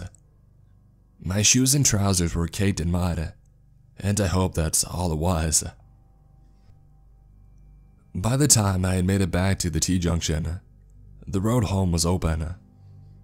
The cars were still lying motionless in the ditches, though an officer directed traffic down the one open lane, taking turns to let out direction. I waited until he ushered me through. As I was walking along the line of cars that waited, I felt my phone vibrate. It was the text from my wife. "We are leaving without you." I took a photo of my legs and shoes and I sent it back. "I had an accident," I replied. She rang me back. What happened? She said. I could hear the sounds of traffic in the background. "Well, the shortcut I took didn't really work out." You're telling me... Wait, are you sure you didn't do that so you didn't have to spend time with my parents? I heard mumbles from my in-laws in the background. "Well, show them the photo then." My legs were heavy by the time that I arrived home. I don't run, so the little that I did, I could feel. I showered and changed, secretly glad that I had the afternoon for myself. The first thing I did after that was to send the video to Josh, with a message of, "You won't believe what I just saw." I waited a couple of minutes for him to reply, knowing that he was probably at work himself. When a reply didn't come, I booted up my laptop, opened an incognito browser window, and searched for body farms. It was 4 o'clock when Josh phoned me. "I was waiting for you to phone. Did you catch the video?" I did. He said, and his voice was somber. "What did you think?" I said excitedly. I'm speechless. He replied. How are you not more scared? "It's only dead bodies. Yeah, I freaked out when I saw the first one. But they can't hurt you, can they?" Have you watched it back? He said. I heard his voice become more and more breathless. "Why?" I'm coming over. He said. Get that on your laptop. "Are you running or something?" Yes, I am. "I can pick you up when Susan's back. She's out with her parents. What's so interesting that I need to watch it again?" That first body. He said. I could hear that he was running now. At the end of the video, it's gone. "What?" I sat in front of my laptop at the dining table, looking out of the front window, waiting to see Josh come up the driveway. The video was ready for me to play, but I couldn't bring myself to watch it on my own. My hand shook anxiously as I held it over the touchpad. "It's only a video," I said to myself. "Of you, and what happened when you were there." Another part of me said. Moments later, Josh walked up the driveway, panting as if he had finished a marathon, and to be fair, he must have run a few miles. As I answered the door, I wasn't sure if I was happy. He had run so far for this, it filled me with dread. His face was that of pure fright. I expected it to be red from exertion, but instead, a ghostly pallor greeted me. I had known Josh since we were kids. I stood by him when he became addicted to heroin. There were times when I didn't think he would pull through. He had turned his life around. It was an incredible change, though something stayed with him. An impulsivity, an addiction to risk. "Have you watched it?" he asked. "Not yet. I was waiting for you." "Fucking hell, man. Do it now." "Can I get you a drink?" "Are you trying to stall?" "No," I replied, but I was. Josh rounded the table and pressed play. The first thing I noticed was my nasally breath that hollered through the audio. Watching it again brought back that feeling of anxiety. My hands went cold and sweaty. "It's coming up," he said, sitting in the chair in front of it. He paused the video. "Look, it's gone," he said, pointed to the patch on the ground. "How can you be sure?" He rewound the video, like he had already watched it 100 times. "You see? That's where the body is. You can see those 3 flowers there. Now watch." He skipped forward. "There, the 3 flowers, but no body." A tingle traveled down my spine and caused me to shiver. He was right. I watched as Josh jumped backwards and forwards in the video. "What the hell is that?" he said, pausing the footage again. It was a freeze frame of me, turning to point the phone in the direction that I heard the radios. A long yellow tendril-like thing spanned the frame. He moved forward another frame, and the tendril appeared to be wrapped around something large, like a body. The next frame, the camera was pointed towards the fence, and on the left side of the screen, the lower half of what could be considered blurry legs and feet. "There," he said, pointing to the smudge. "That could be anything," I said. "It's the same yellow thing. It picked up the body." "I don't see it," I replied, not wanting to believe what it was. He moved it back a frame. "How can you not see it?" He pointed to the yellow tendril. He proceeded to hop between the 2 frames, and the more that he did it, the more I saw the narrative that he was painting.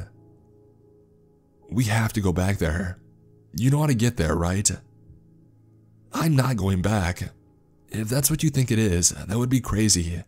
I'm getting myself a drink. Do you want anything?" Josh didn't respond. He was now watching an earlier part of the video. "I didn't drink in the daytime. I rarely drank. I poured myself a whiskey and I drank it neat."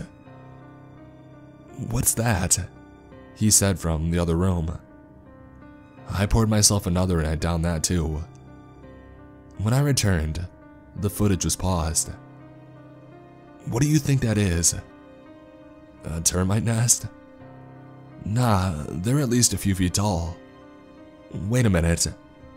He skipped forward in the footage to where the yellow tendril spanned the screen and edged back, and I saw it. "I fell against that," I said. "Holy shit, I fell on that." On the screen, a blurry image burned into my eyes. What I thought was a termite nest was there, very blurred, and out of the hole was a blob of yellow. "That's where it came from," Josh said excitedly. "I can't deal with this," I replied, and I returned to the kitchen and picked up the whiskey bottle. It wasn't the fright of what had happened. It was the what if. I had been inches away from that thing when I fell.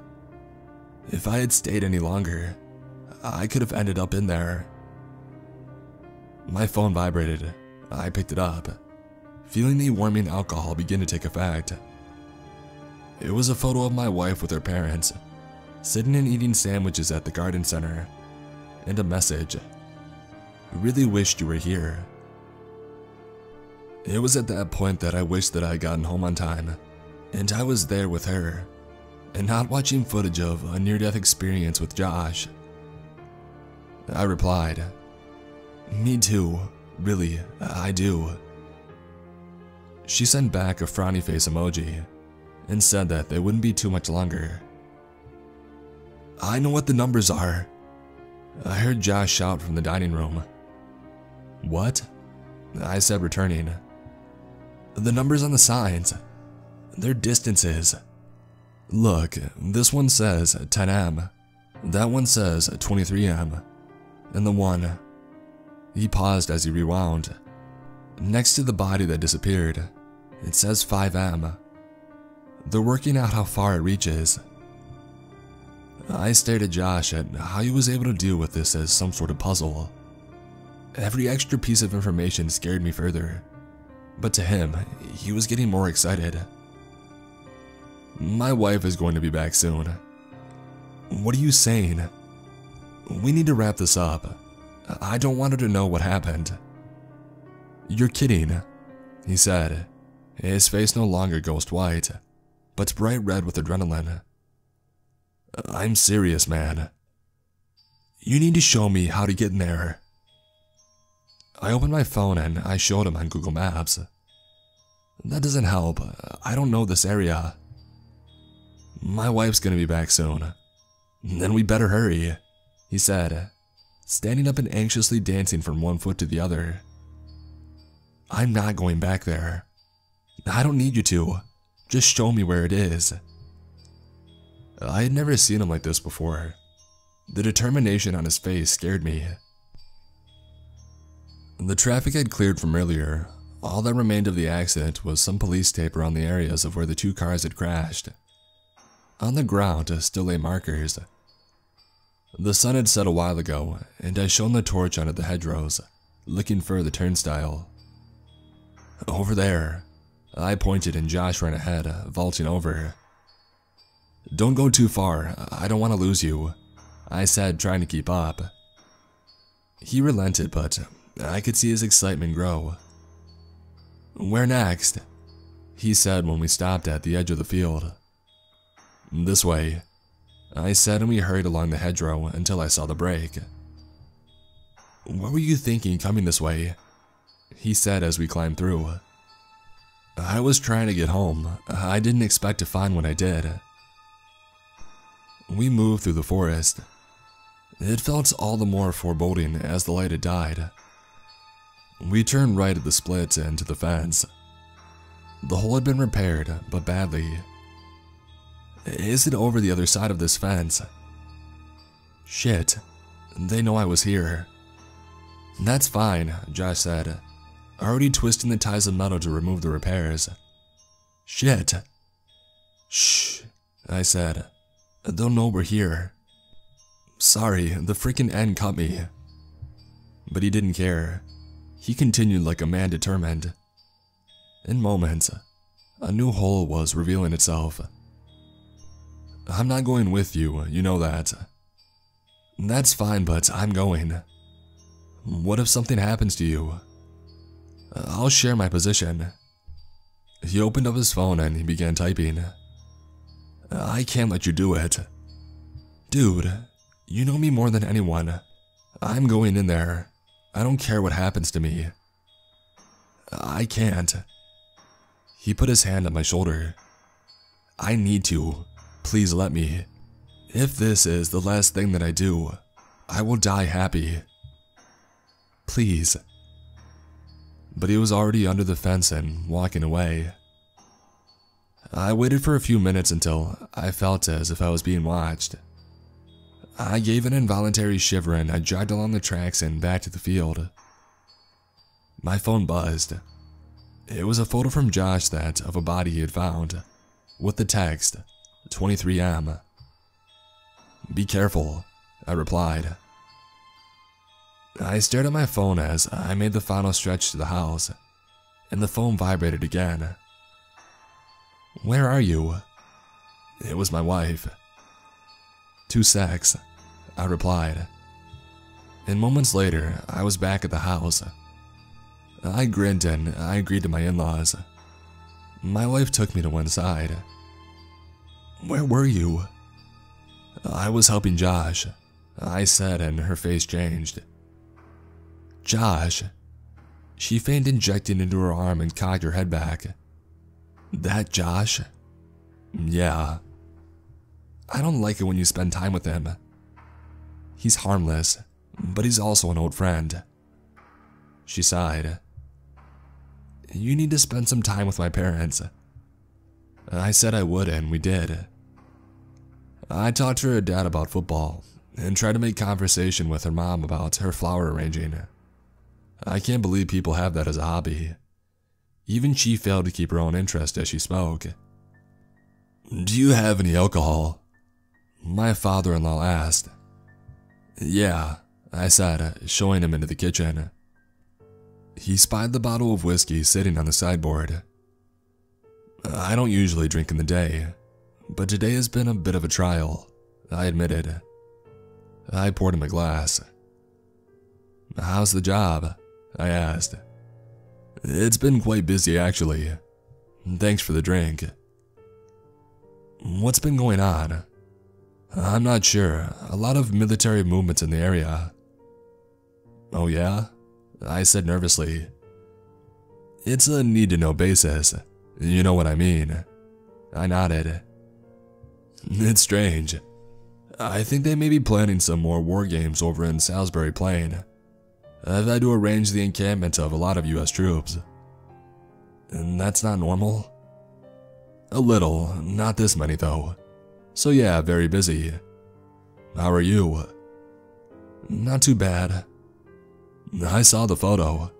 How the hell did you end up covered in mud? I tried to take a shortcut, but it didn't work out. He laughed. I noticed his hair was newly cut short. I like the haircut, I said. Oh, thanks, he replied, running his hand through it. We can have any we like, as long as it's neat and short. He laughed and I reciprocated. I smiled, feeling my phone in my pocket vibrate. Well, best be getting back to the party, and listen to my wife talk about her frickin' flowers. He raised his eyebrows and laughed. I pulled out my phone to see 3 missed messages and a voicemail. In the time that I had spent with my wife's parents, I had completely forgotten about Josh. Oh shit, I found it, was the first message, accompanied by a photo of a body and a sign, 10M. And then another with a photo of an 8M sign. The last with the 3 flowers and the 5M sign. In the grass, lit by his phone. I could see the outline that was highlighted by the liquid that had seeped from the body. I called my voicemail and I listened. Oh shit, it got me, hell, it got me. I heard maniacal laughs from Josh.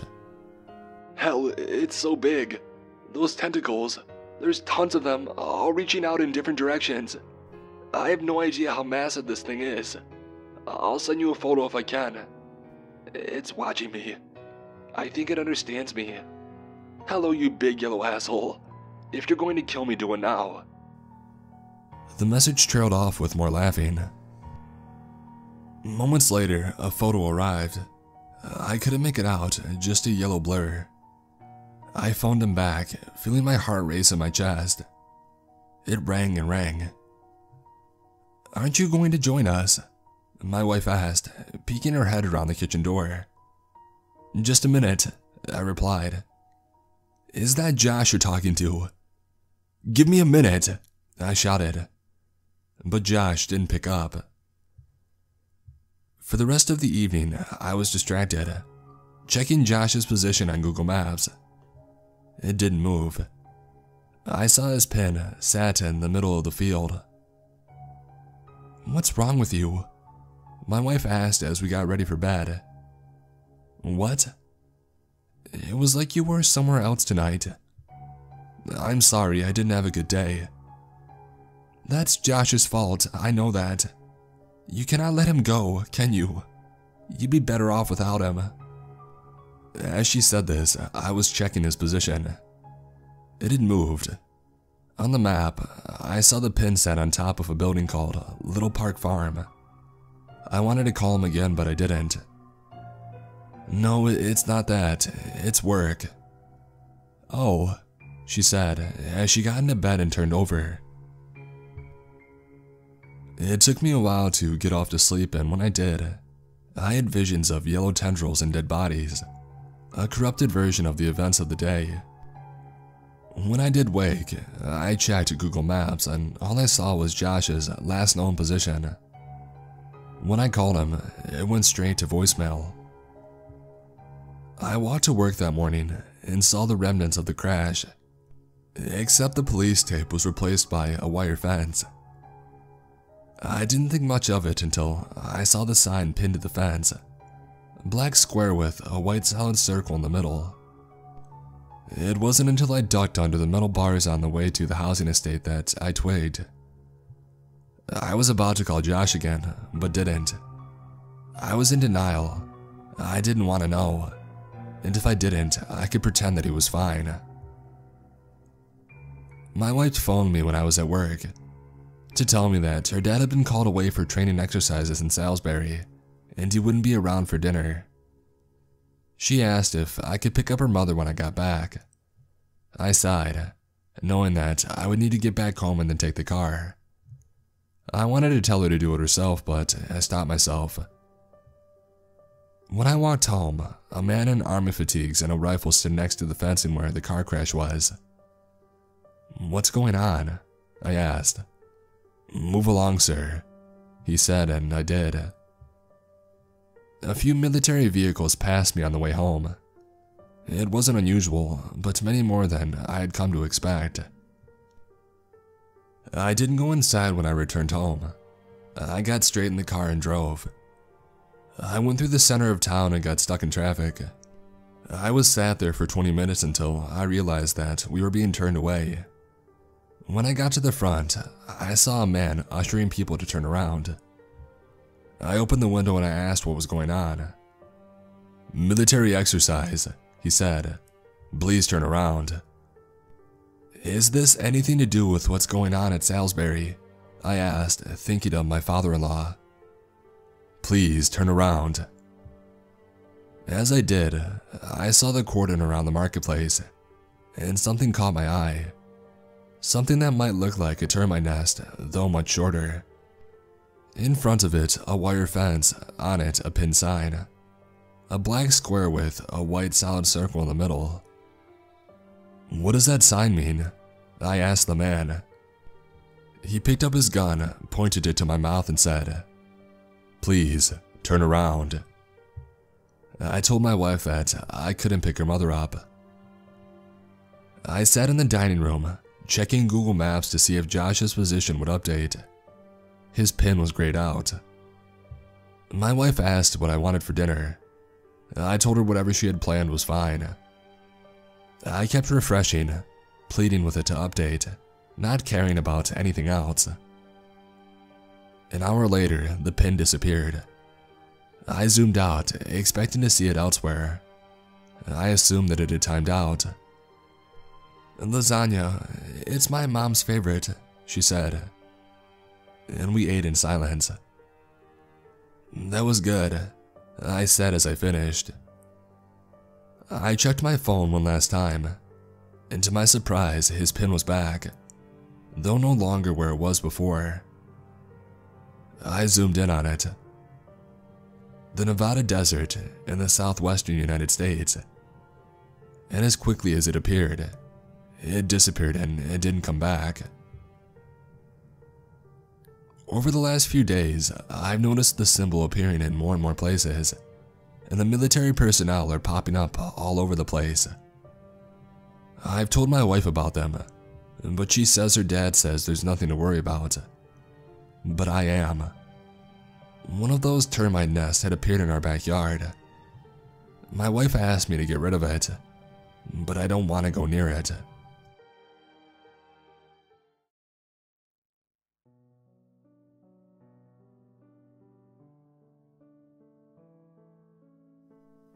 You may be thinking that the movies make it look easy. Oh, well, all you gotta do is put a bullet of silver in its skull. That's not too hard, right? Wrong. A cryptid is at least 6 times smarter than any human. If I could kill humans instead, I would complete twice as many jobs. There are more risks involved than people take into account. You fail and dozens of others die. You succeed and you get your $60 per cryptid. I started this thread to document my experiences in the field. I don't know how long it'll carry it on. It depends how long people listen. It's just gonna kinda be a public journal. Anyways, I'm rambling. I'm Kyle and I kill things that go bump in the night. Night 1. At 6 p.m., I get into my midnight black 2010 Ford F-350. The cast iron spiked bumper guard glistening in the evening sun. She's my pride and joy. Named Stacy. She keeps me company on my trips. That and 101.5. I begin my patrol, waiting for the call from my boss, Jerry, a 6'9" redhead who's more jacked than Mike Tyson on steroids, about my night's assignment. He finally calls me around 8:30. Jerry's deep, gravelly voice relays the information that I'm on the hunt for a Stegoron. It's basically a big buck that is 6 feet tall. If that deer had the organic equivalent of cast iron for fur and horns sharper than that of butcher knives. Also said, it is not afraid of humans, and will not hesitate to gore them to death. And add carnivorous on top of that and you have a Stegoron. I personally like to call them stegs. All in all, a fairly simple hunt to open this log. I went to the area of the sighting and I parked Stacy. I opened the back door of my truck, grabbed my AR-10 chambered in .308. All in all, effectual due to the fact that they were lead bullets, and my .500 Magnum revolver. I put one very expensive bullet that vibrated between my fingers in the cylinder. A silver bullet. I put the revolver in my holster, and started the search for the gory sight. According to Jerry, a young couple was walking on the side of the road when a huge white mass came charging out and collided with the male. He was killed on impact. The female ran and called the police, bawling about the loss of her boyfriend. They referred her to Jerry, who then contacted me. She then witnessed the stag spear her boyfriend's corpse and walk into the woods with it impaled on its horns. I found bloodstains in the road and I followed them into the woods. After about half an hour of trailing it, it was starting to get dark. I switched on the light at the end of my gun. By the light from my tack light, I found the sickening sight. There would be no open casket funeral for this man. There wasn't much left of him. The stag had ripped his stomach open, leaving his entrails trailing everywhere. His chest was nothing but lungs and ribs. Stags think of hearts as a delectable morsel, and the stag was now working on eating the man's face. I needed a clean shot to the head with my revolver to kill it. The only thing I was going to do with the rifle would be piss it off. And plus, even if I had managed to penetrate his skin, cryptids have advanced regeneration. In a matter of minutes, it would be fully healed. However, bronze burns cryptids. It had not yet noticed me. I switched off my tack light and I waited for my eyes to adjust. I pulled the roll of bronze wire I always kept on me out of my pocket and unrolled some. With the silence of a trained assassin, which I am, but that's a story for another time, was when I thought of something. I'm a big guy, 6'5" and about 200 pounds of pure muscle, but I couldn't possibly keep this thing under control until it was tired enough to shoot it, unless it was in severe pain beforehand. The stag's genitals were openly exposed. I took my chance and I brought my steel-toed area boots into its nuts as hard as I could. The stag brayed in pain as its baby-making sack was hit with enough pressure to smash a cinder block. I jumped on its back and I wrapped the wire around the stag's neck and I pulled. I heard the sizzle of its skin burning and it started to buck. The only thing I could think was, shit, how did it recover so fast? I hung on for dear life, as I knew if I was bucked off those horns, they were gonna stab me right through the lungs. And then I got another idea that was probably dumber than the first. I grabbed its horns and I jumped. It was getting more pissed off by the minute, and even more so that it had resistance on its horns. I got traction and I held my footing. I twisted its head and the stag dropped, flopping like a fish out of water. You see, when the stag is twisted, it loses all power to its muscles. I placed my foot on its neck, pulled out the revolver, took aim at its head, and I pulled the trigger. The shot rang out and the stag stopped thrashing. I called Jerry, told him that the job was done. He sent a cleanup crew to take care of the bodies, both human and stag. I waited on Stacy's tailgate until they got there. Once they did, I exchanged words with Jerry, who accompanied them. The money was wired to my account and I put my equipment back in my truck and drove off, only slightly more sore than when I started. I got home, locked my truck and went inside, and here I am. Typing a journal of my tale of the night on Reddit. That's all the time I have for now. I'll be back soon. This is Kyle Reidinger signing off. Hey again. And tonight I had an extremely difficult and, well, God, it was painful. Currently my ass feels like I dropped the soap in prison. My arm is wrapped in hospital gauze due to the bite that I received. And I'm more purple than Thanos. I'm Kyle Reidinger and I get the shit beat out of me by hairless dogs apparently. Night 2. I got into my truck, completely dreading tonight's hunt. I had dealt with Native American creatures before and shit, they hurt. I, however, had never dealt with this specific creature. Jerry called me around 5. Yo, I said as I picked up the phone. Kyle, your assignment is a keylette.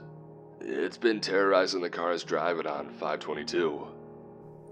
What the hell is a keylette? Hang on, let me pull up the file. A few clicks later. A beast of Native American origin, known to fry the brain of any human that looks in its eyes, confusing it long enough to strike. It has an appearance like that of a hairless coyote, save for the fur on its feet which helps it move silently. It sounds like something straight from hell. He hung up the phone a second after that, and now I was on my way through the state of West Virginia to a little town in the middle of nowhere known as Berkeley Springs. Think the smallest hick town you know and shrink it by a factor of 4. That's Berkeley Springs. I arrived in town and I went to a small gas station, asking about anybody seeing a hairless coyote.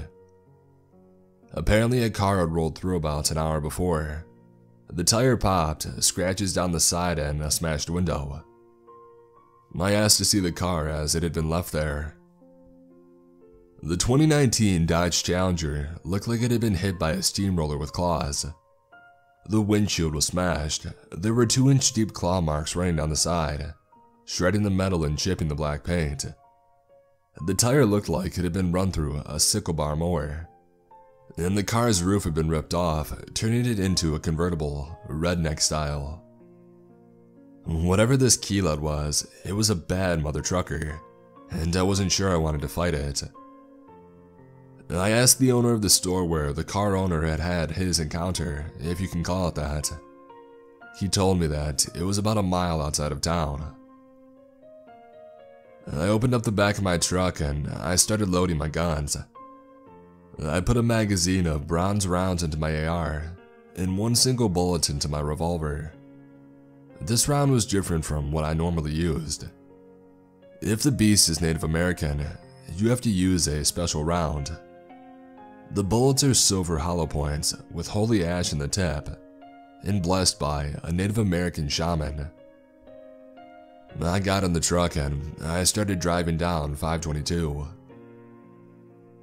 After about 5 minutes, I heard a growl that rattled the frame of my truck, and I saw golden eyes in the woods alongside the road. Next thing I knew, my truck was rattling with each revolution of my tire. I stopped the truck and I got out. I looked at my passenger side tire and saw a hairless coyote clamped on my steel reinforced tire. It snarled and released it when it saw me. This thing was 5 foot tall, with wrinkled pink skin and midnight black fur around its feet. It bared huge, sharp teeth at me as I started to back up, and it followed. I aimed my assault rifle at its eyes and fired. It yelled in pain as my bullet hit it in the eye, leaving a sizzling hole. You see, cryptids couldn't regenerate complete new body parts, such as eyes, so it would be blind in that eye forever. It started to run at me and I kicked it in the head. It went sprawling with another yelp. However, it was back up in half a second and running at me again. I'm not proud of it, but I panicked in the moment. I started to run away when this thing jumped on me and bit me in the ass. I flipped over and I trapped it beneath me, but it scratched the hell out of my back trying to get out. I got up and I ran to put distance between us. It was back up in a second and running at me. It caught up and it latched onto my arm. I screamed in pain, which only made it bite harder. I took my Bowie knife, the size of a small crusader sword, out and I stabbed it in its side. It yelped again and let go, but it regenerated around my knife so I wouldn't be able to get it back out. Before I knew what was happening, the keelet jumped on me. I held it back as best I could because it was trying to snap my throat. I knew if it got to my throat, I was gone. I started frantically punching it in the face, neck, and body. Eventually, I kicked it off and I ran to Stacy. I started her up and drove her full speed into the keelet, impaling it on the cast iron spikes welded to my bumper guard. It thrashed and screamed and sprayed blood across the front of my truck and the ground. I pulled out my revolver, doing my best to minimize use of my left arm, and aimed at the keelet's head and fired. It died immediately. I got back in my truck, slumped into the driver's seat and called Jerry, telling him that the keelet was dead. While I was waiting for the cleanup crew, I did my best to staunch the bleeding in my arm to no result. The keelet had severed an artery. I ripped off my shirt sleeve and wrapped it tightly around the bite.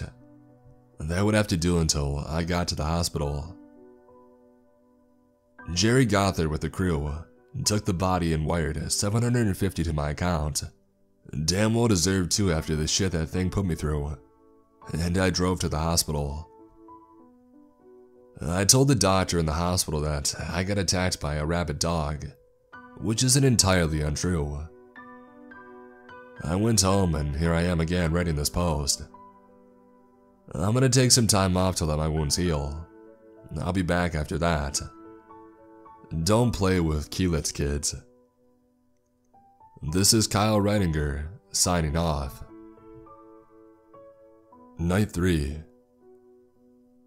Jerry called me for my assignment for the night, a Naiad and Jobbins. Now I know how to deal with Jobbins, but I had never had to do so. Basically, they're like big fireflies. They grow red and create a melodic song by moving their wings. This song can put a human to sleep, or if they're already asleep, it can keep them from waking. From what I can tell, they're fairly peaceful. The way to get rid of them is to make their presence seem unwanted. I just didn't quite know how to do this. A Naiad is a water nymph that lures people into the water with their beauty, and then they drown them. I had dealt with them first. The house was about half an hour outside of Berkeley Springs. That place like attracts cryptids. On the way there, I realized that I haven't really told you guys much about me. So let me introduce myself. My name is Kyle Reidinger. I'm a 6'5", 200-pound lump of pure muscle. I have jet black hair, a standard army crew cut, and an unkempt lumberjack beard. My typical attire includes bootcut jeans, a plain black tight t-shirt, my steel-toed area boots, and a camo baseball cap. I grew up in rural West Virginia, between Berkeley Springs and Martinsburg. My dad was a raging alcoholic who took his anger out on me. My mother was submissive and didn't stand up to my father. My little sister Becca is the nicest person you'll ever meet. I killed my dad when I was 17. I came home from work one night to hear her screaming. My mom was at work as well. I ran up the stairs and burst into her room to see my dad on top of her. I kept a gun since I worked at a gun shop and I used it in defense. I grabbed him, threw him to the floor, and didn't hesitate to shoot him in the dick. As he lay on the floor screaming, I got Becca out. I grabbed him again and slammed him against the window over and over until it shattered. I shoved him out and I watched him tumble off the porch roof onto the ground.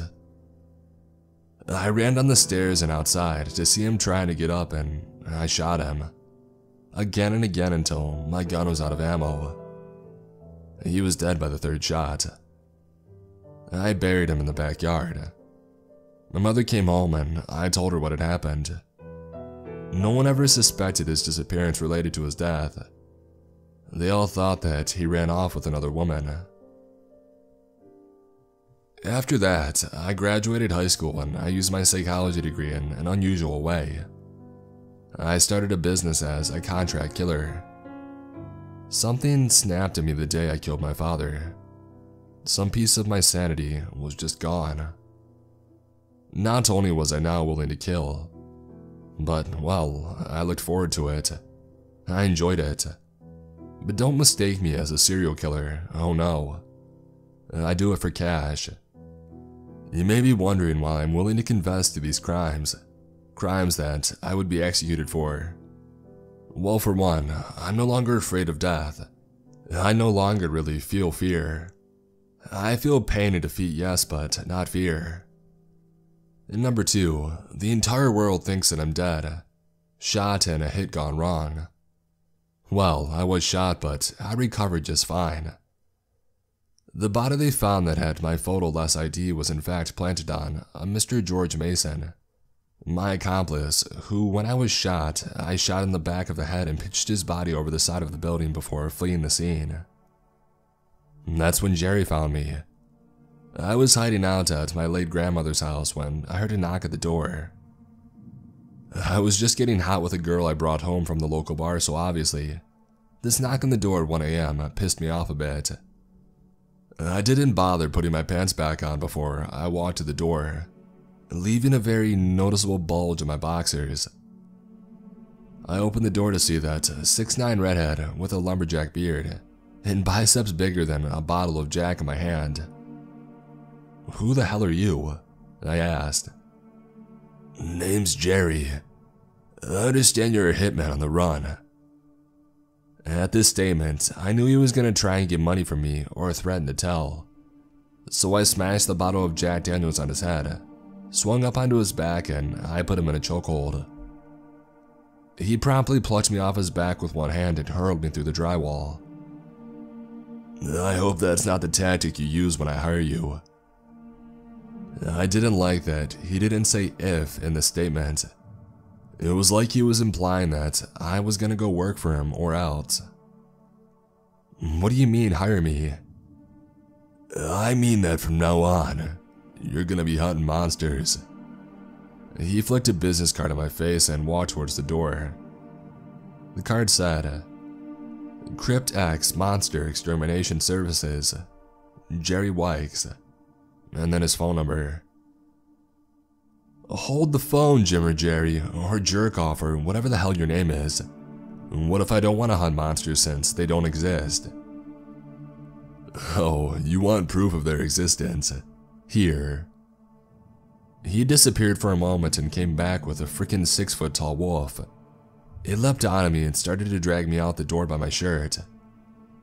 After my screaming, Jerry then said, "Ragmeyer, that's enough." What the hell is that thing? That would be a fern wolf. And as to your question, if you don't want to, then you die. Simple as that. How much? The $60 minimum. It goes up depending on the cryptid. Fine, I'll attend the training. Great, see you there. After this, me and my date finished what we were doing 3 times over, and I sent her home the next morning. And now here I am. After a week of training, I'm now a cryptid hunter of 2 months. I arrived at the property with the Naiad problem. The property was big, probably about 100 acres based on what Stacy's GPS said. I turned off the song that I was listening to, Indestructible by Disturbed, and I got out of the truck. The owner of the property walked up to me. "Pond's over there," he said in a gruff voice. He was middle-aged, balding, and had a beer belly. He was fairly short with a no-nonsense face. I grabbed a silver spear out of my truck after thanking the man and watching him walk back inside. I walked over to the pond and I looked in. I couldn't see anything at first, but then I noticed the face. It was the same as a human's, but it was green. I held up the spear and I spoke in a commanding voice. "Come out of the pond now, or I swear I'll stab you in the head." She looked up at me and didn't move, as if calling my bluff. I wasn't bluffing. A second later, she was wailing in an ear-splitting tone and writhing under the water. A few more seconds and she was floating, dead. She literally just looked like a human with a fishtail. I called Jerry and I left the property. Next on to the call about the job ends.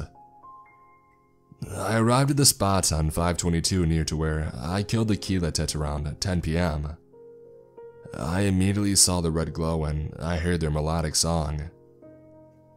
To make them feel unwanted, I grabbed my revolver and shot it in their general direction. They flew off and I got back into Stacy. I started to head home when I saw something that definitely wasn't human run in front of my truck. I pulled out my revolver with one of my nat rounds and I got out of the truck. I began to search. After a while of walking down the road, I found a little old lady hunched over in the middle of the highway.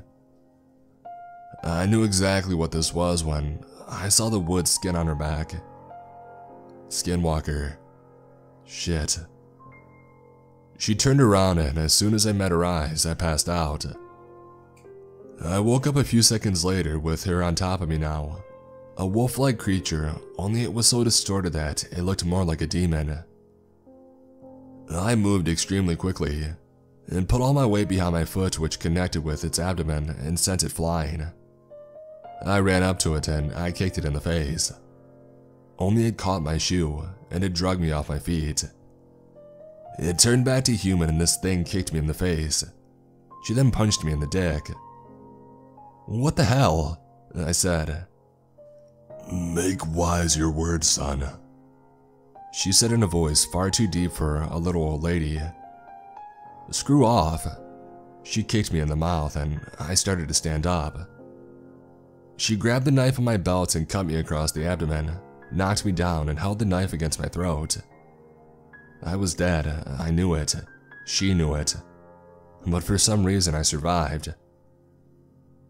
She got up, putting my knife back in my belt, punched me in the throat to keep me down, and ran off into the woods yelling, "Next time, I won't be so merciful."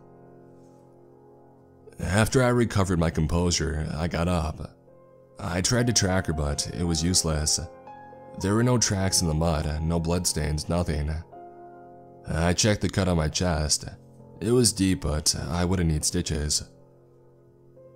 I called Jerry and told him what had happened, and that there was a skinwalker at large. He responded with a, "Kyle, you freaking idiot." And I went home to lick my wounds. So my call was a little different tonight. First of all, Jerry said that I now had a partner. His name is Javier. He can explain his backstory. He'll be there in 10 minutes. Hang on, Jerry, you know I work alone. I don't do partners. You do now. Fine. What's my assignment? You have 2 again tonight. First, there is a herd of Wendigo hunting tourists around the Winchester, Virginia area. Second, well, this is an unusual one. Jerry chuckled. A sex robot went rampant. It killed its owner by strangling it between its legs during a 69 maneuver. It was last spotted around the Sharpsburg area in Maryland. Jerry, you do realize I work in cryptid interventions, not killing sex workers, right? Hey, whatever it takes to make money, right? Yeah, I guess. Wait for Javier to set out. Copy that. Javier arrived about 5 minutes later. A 2019 Dodge Ram 3500 Turbo Diesel painted cherry red rolled into my driveway. A rich boy.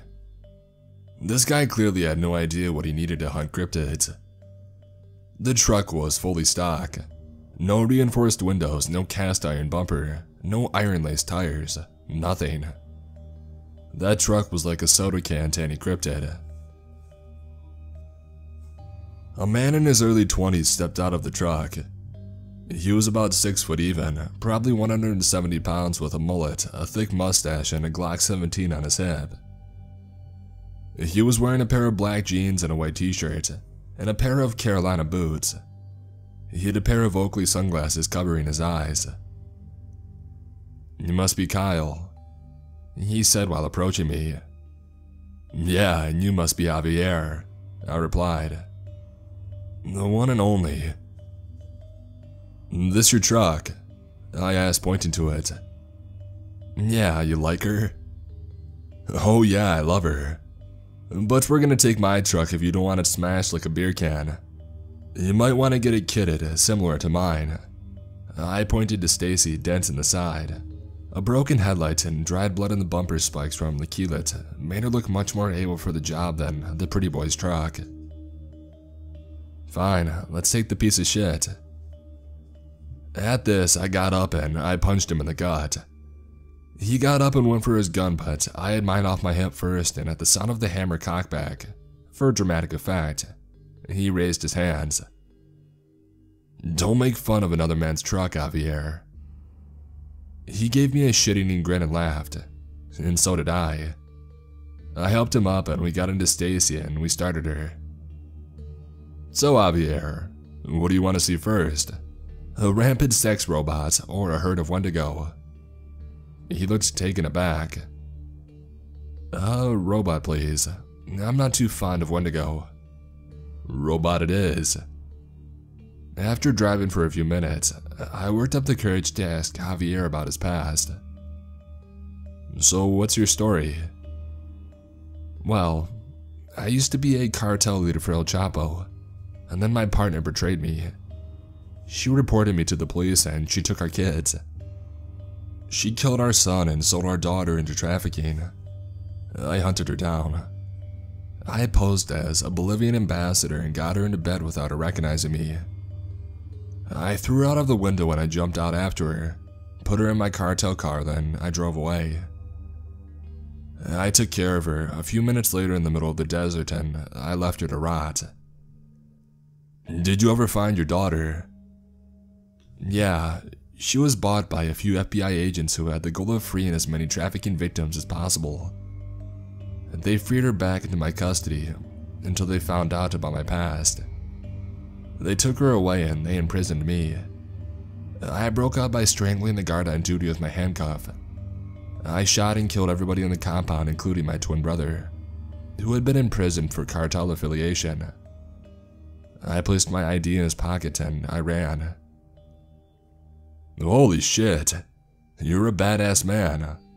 How did they not realize that the body wasn't yours?" "The cartel requires members to burn off their finger and toe prints so they can't be identified if imprisoned."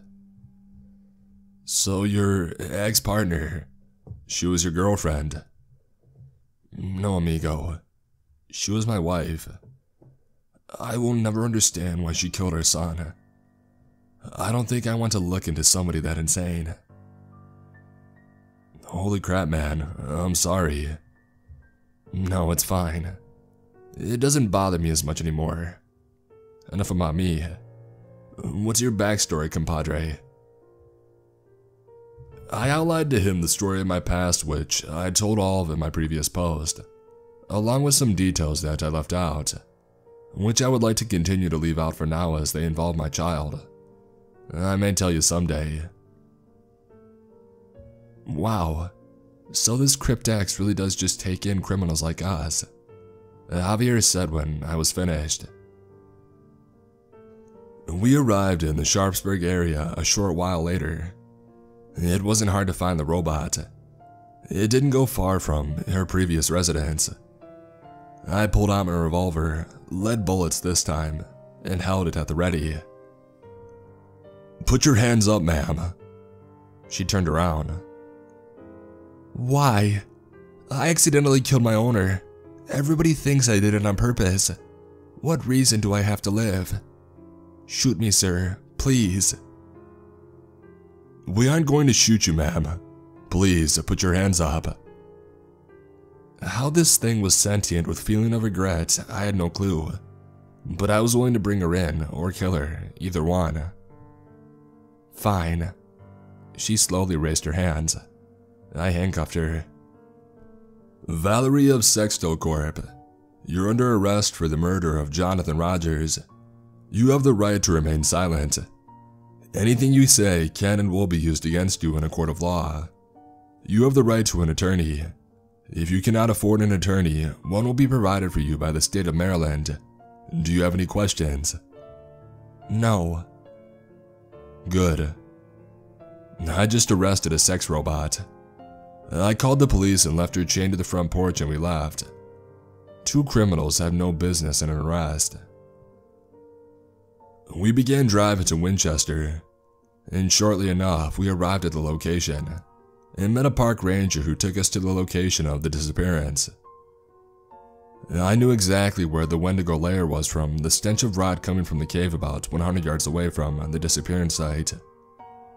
I told the park ranger to wait where he was, which he gladly did, and Javier and I went in. The cave wasn't very deep. When we got to the back of it, there were 4 Wendigo feasting on 7 bodies, all clearly campers. I had a full cylinder of nat rounds, 6 shots. Javier had his magazine full of nat rounds. His finger fondled the trigger of his Glock. The gun was clearly comfortable in his hands.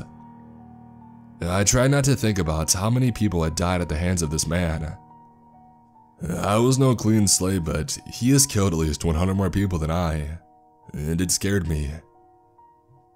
We opened fire on the Wendigo herd. My first bullet caught the alpha in the head, killing him instantly. Javier's caught one in the genitals. It bellowed in pain. My second bullet caught another one in the chest, blowing a hole the size of a potato through it. Javier had a sadistic grin on his face while shooting the wound. He was clearly enjoying their pain. He had shot the same one 3 times now, in the lower body. I shot the third one after it started to run at us. It died immediately. I had hit it in the head as well. Javier was still shooting the same Wendigo, torturing it. I shot it in the head. Javier, why the hell weren't you shooting to kill? These things deserve pain, and you know it, Kyle. Shoot to kill next time. Yes, sir. I called Jerry and he sent the cleanup crew. I had 500 wired to my account and Javier had 450 to his. We went home. Javier got into his truck and drove home after a quick goodbye. Okay, so a lot of shit has happened since the last update. First off, I should clarify that I'm not Kyle. I'm Javier Garcia. And right now there is an open investigation into Kyle Reitiger's disappearance. When I got here, I found his story nearly finished on his laptop. I hid it and I called the cops because Kyle was nowhere to be found in his house, There was blood on the floor trailing to the woods. His truck was still parked in his driveway. The cops arrived and I told them who was missing. And they didn't believe me at first. They didn't believe that my partner was missing. Well, that can't be possible. Kyle Reitinger is dead. Bullshit he is. I told them the story Kyle told all of you in his third post, and they actually believed me by some miracle and started an investigation. I used the identity of my other twin, identical triplets. Juan was the only one who stayed out of the cartel. They questioned me about the last time that I had seen him, and I told them. It was the night before, after our hunt. What do you mean hunt? You wouldn't believe me if I told you. Tell me, son. This is important if we are to find Kyle. We need to know who he could have pissed off because right now, it looks like a kidnapping. We were on a hunt for a Sasquatch and a fern wolf. Son, I need you to tell the truth here. Those are just old legends. I told you you wouldn't believe me. Let me call my boss and put him on speaker. Okay. I took out my cell phone and I tapped Jerry's number in my contacts. Good old Jerry the jerk-off answered on the first ring. Jay, what is it? Where the hell has Kyle been? I've been trying to call him for the past 2 hours. The detective answered for me. Sir, Jay is sitting with me in the police station. I am Detective Ventura of the Winchester Police Department. Kyle Reitinger went missing sometime last night and we are currently trying to find him. I understand that you are Jay's boss.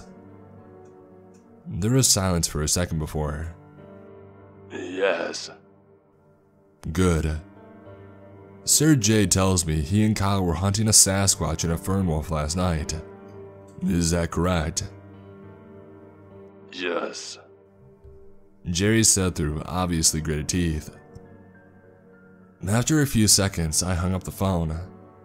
They questioned me for another half an hour, then they let me go. I went home with Kyle's laptop, and I'm not going to transcribe what he wrote. Tonight we had 2 very difficult hunts. Since we last spoke, a wolf has bit the shit out of me. I got the usual call from Jerry around 6. Hello? Kyle, there's a Sasquatch terrorizing hikers on the Appalachia Trail. God damn it. There is also a fern wolf in the Martinsburg area. Okay, I'll get on it when Javier gets here. Javier arrived at 10 minutes late. I chewed him out on the way to Martinsburg. We arrived at the location of the mauling 40 minutes later. I jumped out of my truck with Javier following close behind. I got my guns out of my truck and a 6-foot piece of bronze American wire. For those of you that don't know, a fern wolf is a wolf the size of a mastiff, with a jaw that can unhinge and swallow a human whole. It has claws as sharp as knives and nearly as large. It has the strength of Hercules on steroids. My AR was loaded with bronze bullets and my revolver was loaded with silver ones. It wasn't hard to track down the wolf. There was a trail of blood that led right to her. When we found her, I told Javier the plan. You get in front of her and shoot her in the legs. I'll come up from behind and wrap this around her. I held up the wire. Got it, Javier said. He ran to the front of the wolf and got her attention. He started shooting at her, hitting every shot in her legs. I ran up and I wrapped the wolf in the bronze wire and she started to sizzle, screaming in pain. She was immobilized and in a lot of pain. I picked her up and I threw her in the bed of my truck. Jerry likes to rehabilitate fern wolves and keep them as pets. I called Jerry and he started over to my location. He arrived at 10 minutes later in his 2020 Ford F-350 pickup truck. He took the wolf, wired $2,000 to my bank account. Fern wolves are worth a ton of money. And then he drove off. He then went to the location of the Sasquatch. On the way there, we talked about women and such. He got to the location of the Sasquatch sighting and got out of the truck. The Sasquatch found us before we found him. He stepped out into the trail and faced us. We raised our guns and yelled, "Put your hands up." He did. "My name is Miguel. Please, if you're gonna do it, shoot me." I could hear his voice quiver. "Get on your knees, please." He did. I walked up and I chained his hands together. He was crying. "Miguel, it's okay. I'm not gonna shoot you." "Thank you," he said, crying. "I only chained your hands because I don't think you will, but it's possible you could try and kill me." "I won't." "Good to know." "Javier, call Jerry and ask what he wants us to do if one surrenders." Javier made the call while I sat chatting with Miguel. Javier came back. "Kyle, can you talk for a second?" "Yeah." I assured Miguel that I'd be right back. We walked a short distance down the trail. "What did he say?" "He told me to shoot him." "What?" "I'm not letting you shoot him. Look at him, he hasn't done anything." We looked back and Miguel was playing with a beetle that had crawled onto his hand. He was watching and laughing while it crawled all over him. "I agree, I don't want to shoot him. I say we let him go and tell Jerry that he ran and we couldn't get him." "Sounds like a plan." I walked back to Miguel and unchained him. "Come on, man, stand up, you're free to go." "Really? Thank you so much. Every other hunter has tried to kill me." He started crying again. "Hey, it's okay, Miguel. I need you to leave the area though. Otherwise, they're going to send another hunter after you. I'll give you an hour's head start before I call my boss and say that you ran off. They'll send a search party out. They never go more than 5 miles from the escape point. Can you run 5 miles in an hour?" He smiled. "Yep." "Well, get a move on, pal. Maybe we'll meet again someday." He stood up and wrapped me in a bear hug. A Sasquatch hug? "I can't breathe, Miguel." "Oh, sorry, sir." "It's okay. Your hour starts now." He smiled, turned, and then ran off down the trail. I turned around and Javier was smiling, genuinely smiling. I've never seen it before. "Do I get a hug like that, you big, ugly teddy bear?" "Shut up, before I dress you up in an animal costume and turn you over to Jerry." We laughed. Waited the hour and told Jerry that the Sasquatch got away. After some cussing, he accepted it and we went home. And here I am writing this. I just heard something walking outside the door to my room. It sounds big and it has claws. I'm gonna check it out. If I don't come back and you find this Javier, post this story and continue this post thread. So that's it. I'll update as details come in on Kyle's case. The police found Kyle's revolver in the woods behind his house. Javier Garcia, you're under arrest for the kidnapping of Kyle Redinger. Hello all, it's been a while I know, and damn do I have a story for you. First off, I should tell you that I am indeed alive. Yes, your sexy monster hunter lived through his kidnapping, despite my best efforts to the contrary. So let's start filling y'all in. First, I should start with what happened on the night of my disappearance. I understand Javier posted my last entry even though it was unfinished. Anyway, after I heard the heavy, thumping, scratchy footsteps working their way back my hallway, I got up to check it out, taking my large hunting knife with me. Now I guarantee I looked absolutely stupid emerging dramatically from my room, in a union suit with my hair messy, and my beard in dire need of some oil, holding a knife the size of my head. So I walked out of my room and immediately saw the source of the noise. There is a set of yellow glowing eyes at the end of my hallway, I quickly reached out to my right and I flicked the light switch. The light turned on, revealing the beast at the end of the hall. It was the Skinwalker. She came for me and I couldn't believe it. Here was this deformed wolf-looking ass at the end of my hallway. And now at this point, the song playing through my Bluetooth speaker in my room switched to Country Squire by Tyler Childers. Perfect fighting music. You might want to listen to it before you read the next part, so you understand how amazing this shit was. The Skinwalker spoke. "Kyle, I have come. It is time for your demise. Come willingly and I will make it quick. If you refuse to listen to my demands, I will have to rip a few limbs off then." I replied, pretending to stroke my beard thoughtfully. "I'm gonna go with option C. Screw you and your demands." This obviously pissed her off and she snarled while saying, "So be it then," acting all macho and shit.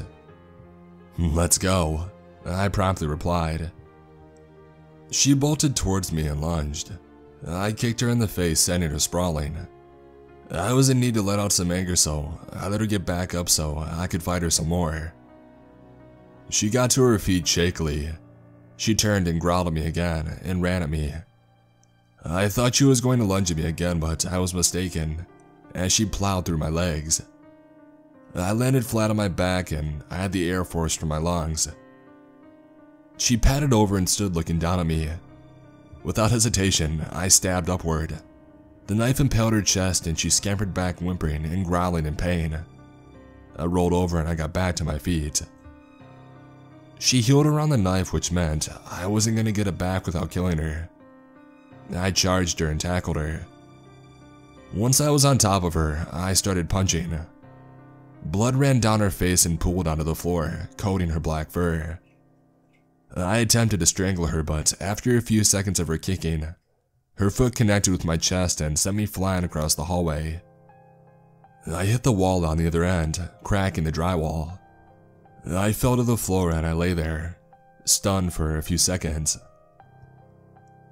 She walked back up to me and raked her claw down my face from my hairline over my left eye and down to my jawbone, leaving 4 large gashes and making my left eye useless. She then bit me in the foot and started to drag me away.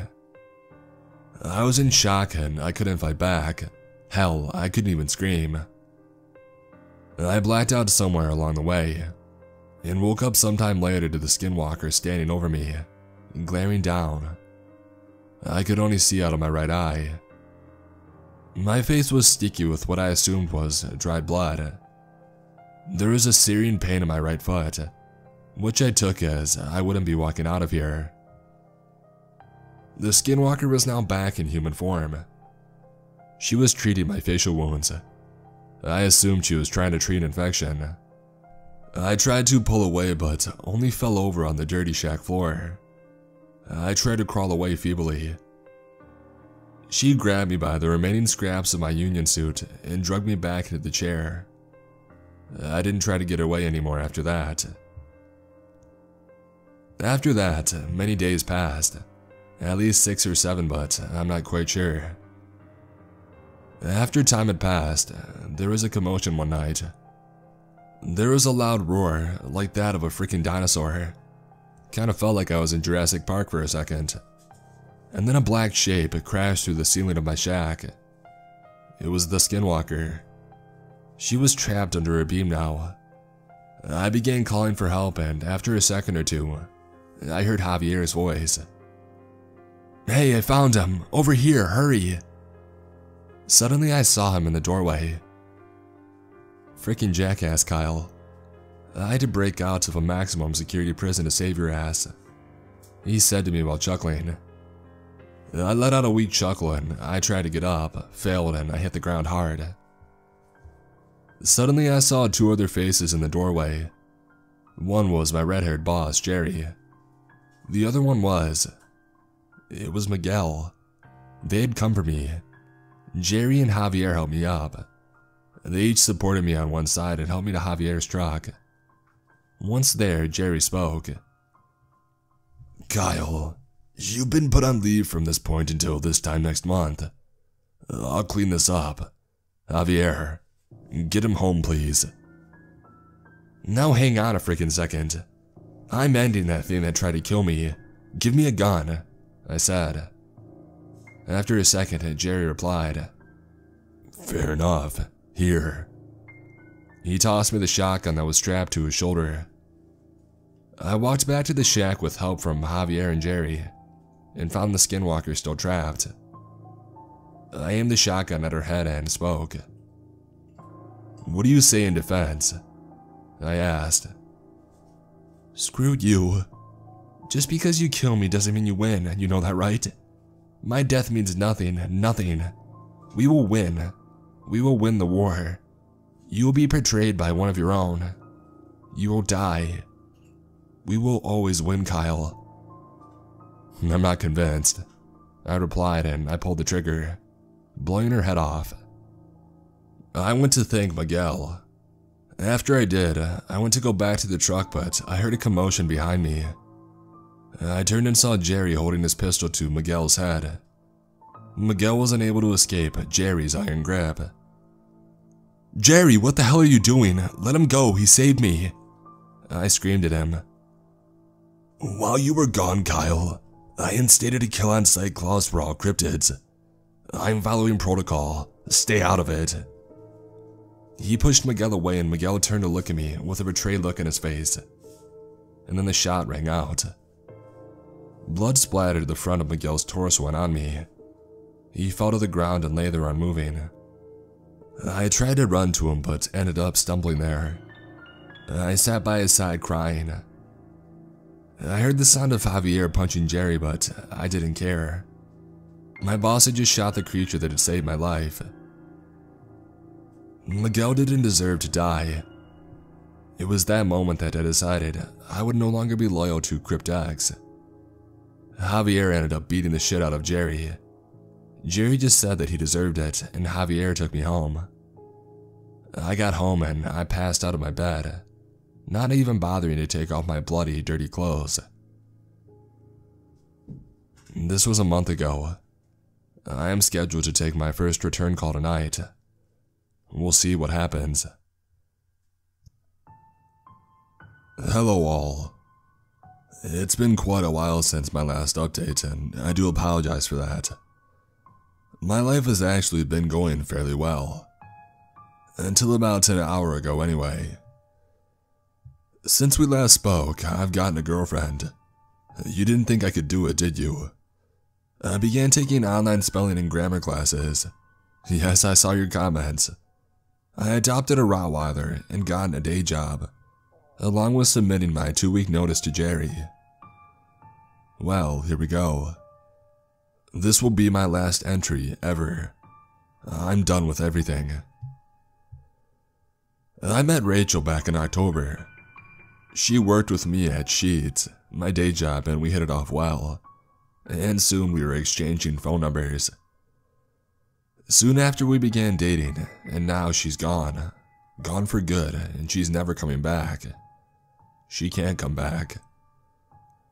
I guess I should start from the beginning for this to make sense. Today, Rachel and I invited Javier over for dinner. He showed up at around 5. Rachel and I began preparing dinner around 6. I grilled some chicken and she sauteed vegetables. We sat down to eat around 7 and finished at around 7:30. Cracked open a couple beers and a bottle of wine. We messed around and just hung out until around 9 o'clock. Javier was pulling out his coat when there came a massive thump at the door, rattling it on his hinges. Rachel screamed, dropping her wine glass, shattering it. Javier and I drew our guns and trained them on the door. Rachel, go to my room and lock the door, I said, as another massive thump came on the door and it was beginning to crack. Go. She ran back to my room, heard the door latch and lock. Another thump, and a massive crunch as the door broke off the hinges. A massive 7-foot-tall Jerry walked in, a sawed-off shotgun leveled at Javier. What the hell are you do? Is all Javier was able to say before the gun went off. Javier fell to his knees, clutching his stomach. Jerry leveled the gun to his head and looked at me, my gun still raised. Put the gun down, Kyle. You sick asshole. I'll kill you. I pulled the hammer back on my revolver. Jerry raised an eyebrow and cocked his shotgun for the second shot.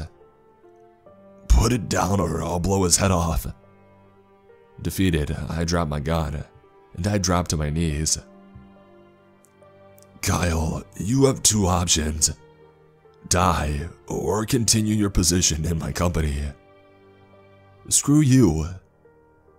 I guess you've chosen. And then I heard a scream, loud and animalistic. I turned and saw Rachel running at Jerry with my Bowie knife raised. He turned, raised his gun and fired. Rachel fell to the ground, a gaping hole in her chest. The shot killed her instantly. Before he could turn around, I picked up my gun and shot him in the back 3 times, and then ran up and kicked him in the back of the head, and shot him in the head, killing him. I ran to Javier, knowing Rachel was already gone, and I checked his pulse. He was still alive but fading fast. I tried to put pressure on the wound, but it didn't help. He stared at me with glossed over eyes, as a trail of blood ran from the corner of his mouth, and the pool of blood he was laying in grew in size. I sat next to him, defeated, knowing that he was gone. I'm sorry, my friend. My voice was somber. Now as I sit in my living room with my best friend, my girlfriend, and my ex-boss all dead around me, and my gun lying on the table next to me, reloaded with one more shot, the shots that will take my life, I write this. As soon as I post this, I will end it. I just thought you all would like some closure. Thank you everybody for the support. This is Kyle Redinger, signing off for the last time.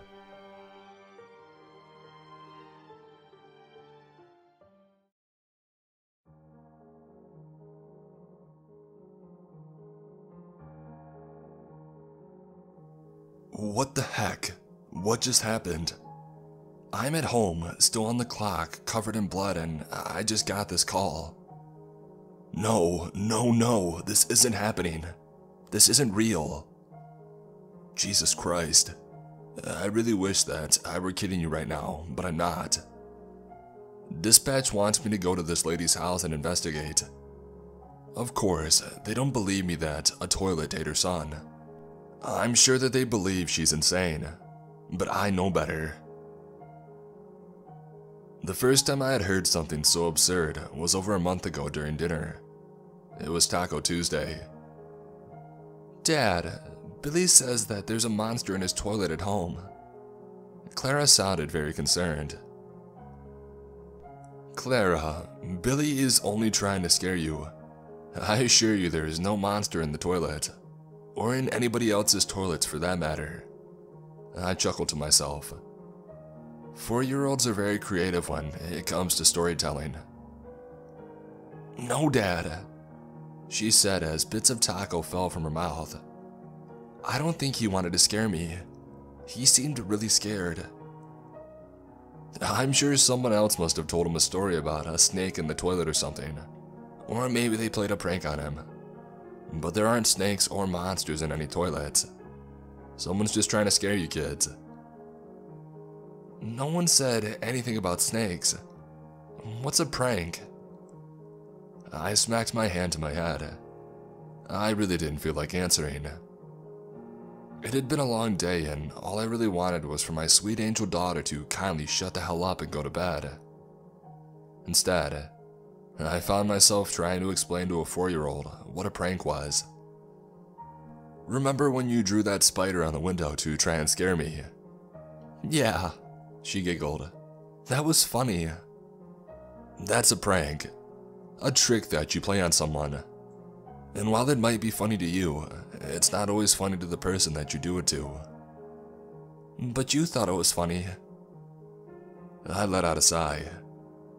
I had no interest in explaining to my daughter why I thought her 13-legged spider in the window was funny, even though I'm slightly terrified of spiders. It's getting late. Let's clean up dinner and get ready for bed. Grandma will be here in the morning when I go to work. With my daughter finally tucked into bed, I slouched into the recliner and I turned on the television. I closed my eyes, but I could still hear the drone of voices from the television, although I couldn't quite make out what they were saying. I felt as if I were sinking deeper and deeper into the chair, when suddenly I was startled awake. "Dad! Dad! Come quick!" What now? I thought. I grumbled as I fought my way out of the recliner. "Dad, are you coming in here? Hello?" The voice was coming from the bathroom. I assumed she needed toilet paper. "What?" I said sternly. "Dad, the toilet. I can feel it. I can feel it on my butt." I was wrong. "Yeah, and?" I didn't try to hide the annoyance in my voice. "Not just the seat, Dad, the air. I can feel it blowing on my butt, just like Billy said." She sounded freaked out. "Let me get this straight. You can feel the toilet breathing on your butt." I raised an eyebrow. "No, not the toilet, the monster in the toilet. I can feel the monster in there breathing. Look and see." "Alright, hop off there and let's take a look together." I didn't want to encourage her behavior, but she seemed genuinely freaked out, so I thought that I would put her mind at ease. We both peeked over the toilet bowl. To Clara's surprise, it was completely empty. Nothing but a shiny white porcelain bowl. "See? Does it look like it's breathing on you?" "No, it looks hungry to me." "Hungry?" I chuckled, confused. "I think the only thing it's hungry for are those tacos that we had for dinner. I'll make sure to feed it before breakfast." I laughed. "Ew, gross, Dad." Clara giggled. We washed our hands and I carried her to her bedroom and I tucked her back into bed. I wish that this was the end of the story. A silly girl, a tired dad, and an empty toilet. But that wouldn't be a story worth telling. I don't dare waste the last minutes of my life telling you such a boring story. About 2 weeks after the hungry toilet incident, Clara came home from school crying. "Dad, it's Billy. He's not coming to school anymore. He's gone. He's gone." Clara buried her head into my chest. I knew what she was referring to. Her good friend Billy had passed away. I wasn't sure how yet. There was still an ongoing investigation. The body hadn't been found. Well, not the entire body at least. There was a part of a leg and arm left dangling from the toilet. The ends looked as if someone had stuck them in a wood chipper. There was blood everywhere, on the walls, the floor, the ceiling. The toilet bowl was overflowing. Shards of bone, blood, hair. Shreds of skin and cloth. I was certain that there was a madman on the loose. Someone had to be mad to have done something like this to a 4-year-old. And the way they left the body, as if they were playing some kind of practical joke. Disgusting. Of course, I didn't tell Clara what I knew of Billy. She was only 4. I always knew the day would come when my sweet girl would have to learn about death, but I never imagined it would happen so soon, and not like this. I did what I could to console her, telling her that Billy was in a better place. We went and picked up some flowers for the funeral and placed them in a toy dump truck. Clara said that Billy was always fascinated with trucks.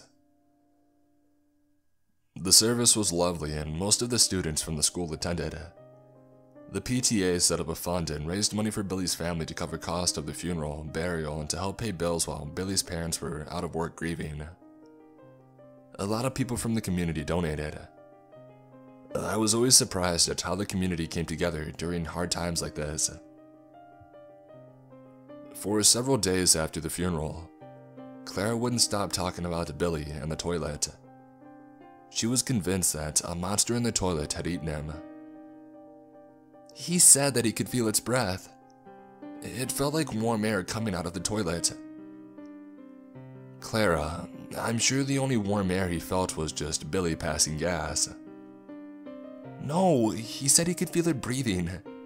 He said when he looked down at the bowl, he could see it moving, like this. Clara demonstrated by moving her stomach in and out. And he said that it licked him. Clara, that's enough. I'm sure he just felt water splash up, like when you have a big poop and it splashes into the toilet bowl. But that's enough. Let's not talk about monsters in the toilet anymore. It's upsetting. Monsters aren't real. I lied. Toilet monsters aren't real, but human monsters were very real, and unfortunately, we still hadn't found the one who had murdered Billy. I just wanted it to stop. All the talk about monsters. I knew that she was grieving, and that grief looked different for everyone, but this had gone on for long enough. She was starting to upset other kids in the school with her talk of toilet monsters. I just wanted it to come to an end, and I wanted to find the madman that did this so that my little girl would be safe. I found no such man, but I did find something mad. With Billy's case still open and no leads, I ended up working nights at the station. I was just lucky enough that I was usually out patrolling an area close to home, right around Clara's bedtime.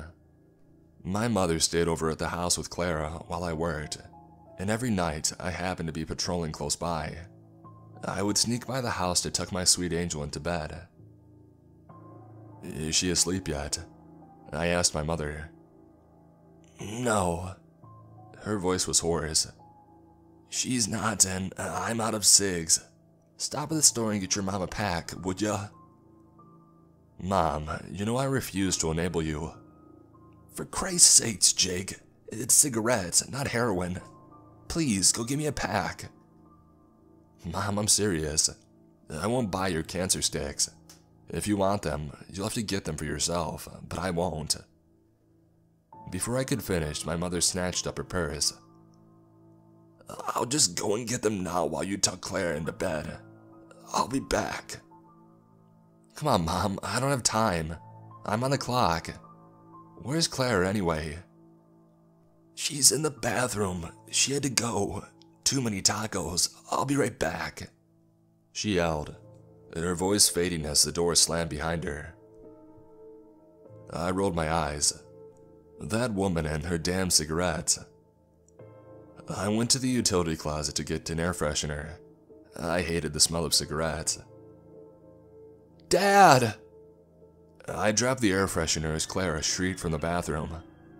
I had never heard her scream that way. I bolted for the bathroom and I threw open the door.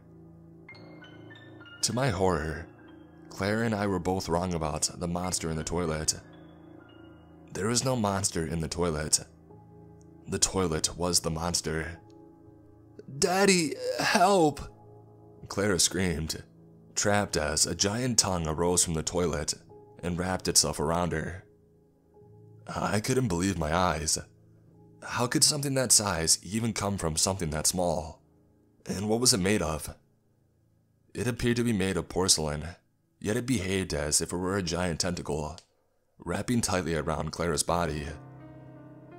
I reached for her arm, but the tongue snatched her up to the ceiling. Damn my wife, she has to be right.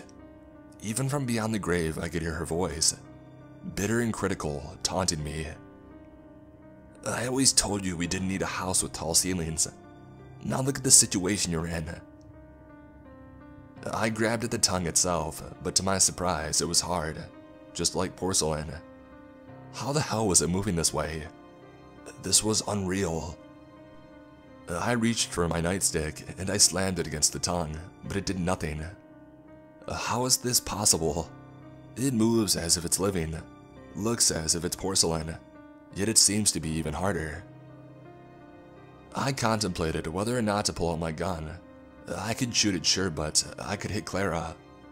I didn't know what to do, so I continued to hit the thing with my nightstick as hard as I could, over and over again as I shouted, "Let her go! Give me back my daughter!" The ground beneath my feet began to vibrate as the porcelain beast let out a roar. Its voice sounded mechanical in nature, like a combination between that of a bear and a machine. It was unlike anything I had ever heard before. "What the hell is this? This isn't real, it can't be." Clara screamed as I hit the tongue and the bowl of the toilet. It roared again and I fell into the sink as the toilet bowl grew 10 times its size almost instantly. The force of the growing bowl knocked me back.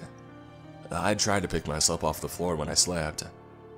I looked down and realized that I was lying in a puddle of my own blood. I reached for my head and it was throbbing. I must have knocked it on the sink as the toilet bowl knocked me back. I attempted again to pick myself up, but the floor was too slick. All I wanted to do was save my daughter, but I couldn't even pick myself up off the floor. My hands trembled as I reached for my gun. Clara screamed again and the toilet roared. The floor rumbled, shaking loose the ceramic tiles. The bowl looked as if it were breathing, in and out but erratically, as if it were in pain. And that's when I saw it. Rising up out of the bowl, layers upon layers of teeth. There must have been thousands of them. The first row spun faster and faster as another ring of teeth emerged, spinning in the opposite direction. I fumbled around for my gun and I pointed it as low as I could, in hopes that I didn't hit Clara. More and more teeth emerged in rings, spinning faster and faster. I pulled the trigger and the gun let out a bang. The toilet roared again as the bullet ricocheted off the bowl and broke a vase on the opposite side of the room. I couldn't believe my eyes. What the hell was happening? I let out a scream as the tongue of the bowl slipped almost instantly back into the bowl, directly through the rings of teeth below, and Clara falling right behind it. I scrambled around, crawling for the bowl as fast as I could, but it was too late. My face was met with a splatter of blood and guts as the thousands of tiny teeth tore my daughter to pieces. The walkie-talkie in my belt let out a beep as a voice came through. "We've got a 5150 over on Robinson Bridge. This lady thinks a toilet ate her son." I could hear the laughter in her voice. If I had received this call any other night, I probably would have been laughing too. But now I know. The next time you're on the toilet, and you feel a rush of warm air on your bottom, please run. If you think you've only felt the splash from a very solid turd hitting the water, you are wrong. If you thought that it was a loose hair rubbing ever so slightly against your bottom, it isn't. It's the tongue of a porcelain beast, and that beast is hungry. I've tried calling for help, but my coworkers think that I've gone mad. I only wish that they were right. Without my Clara, there is nothing for me to live for anymore. So I'm writing this to you now, as I lie in a puddle of my own blood, waiting for the porcelain beast to take me too.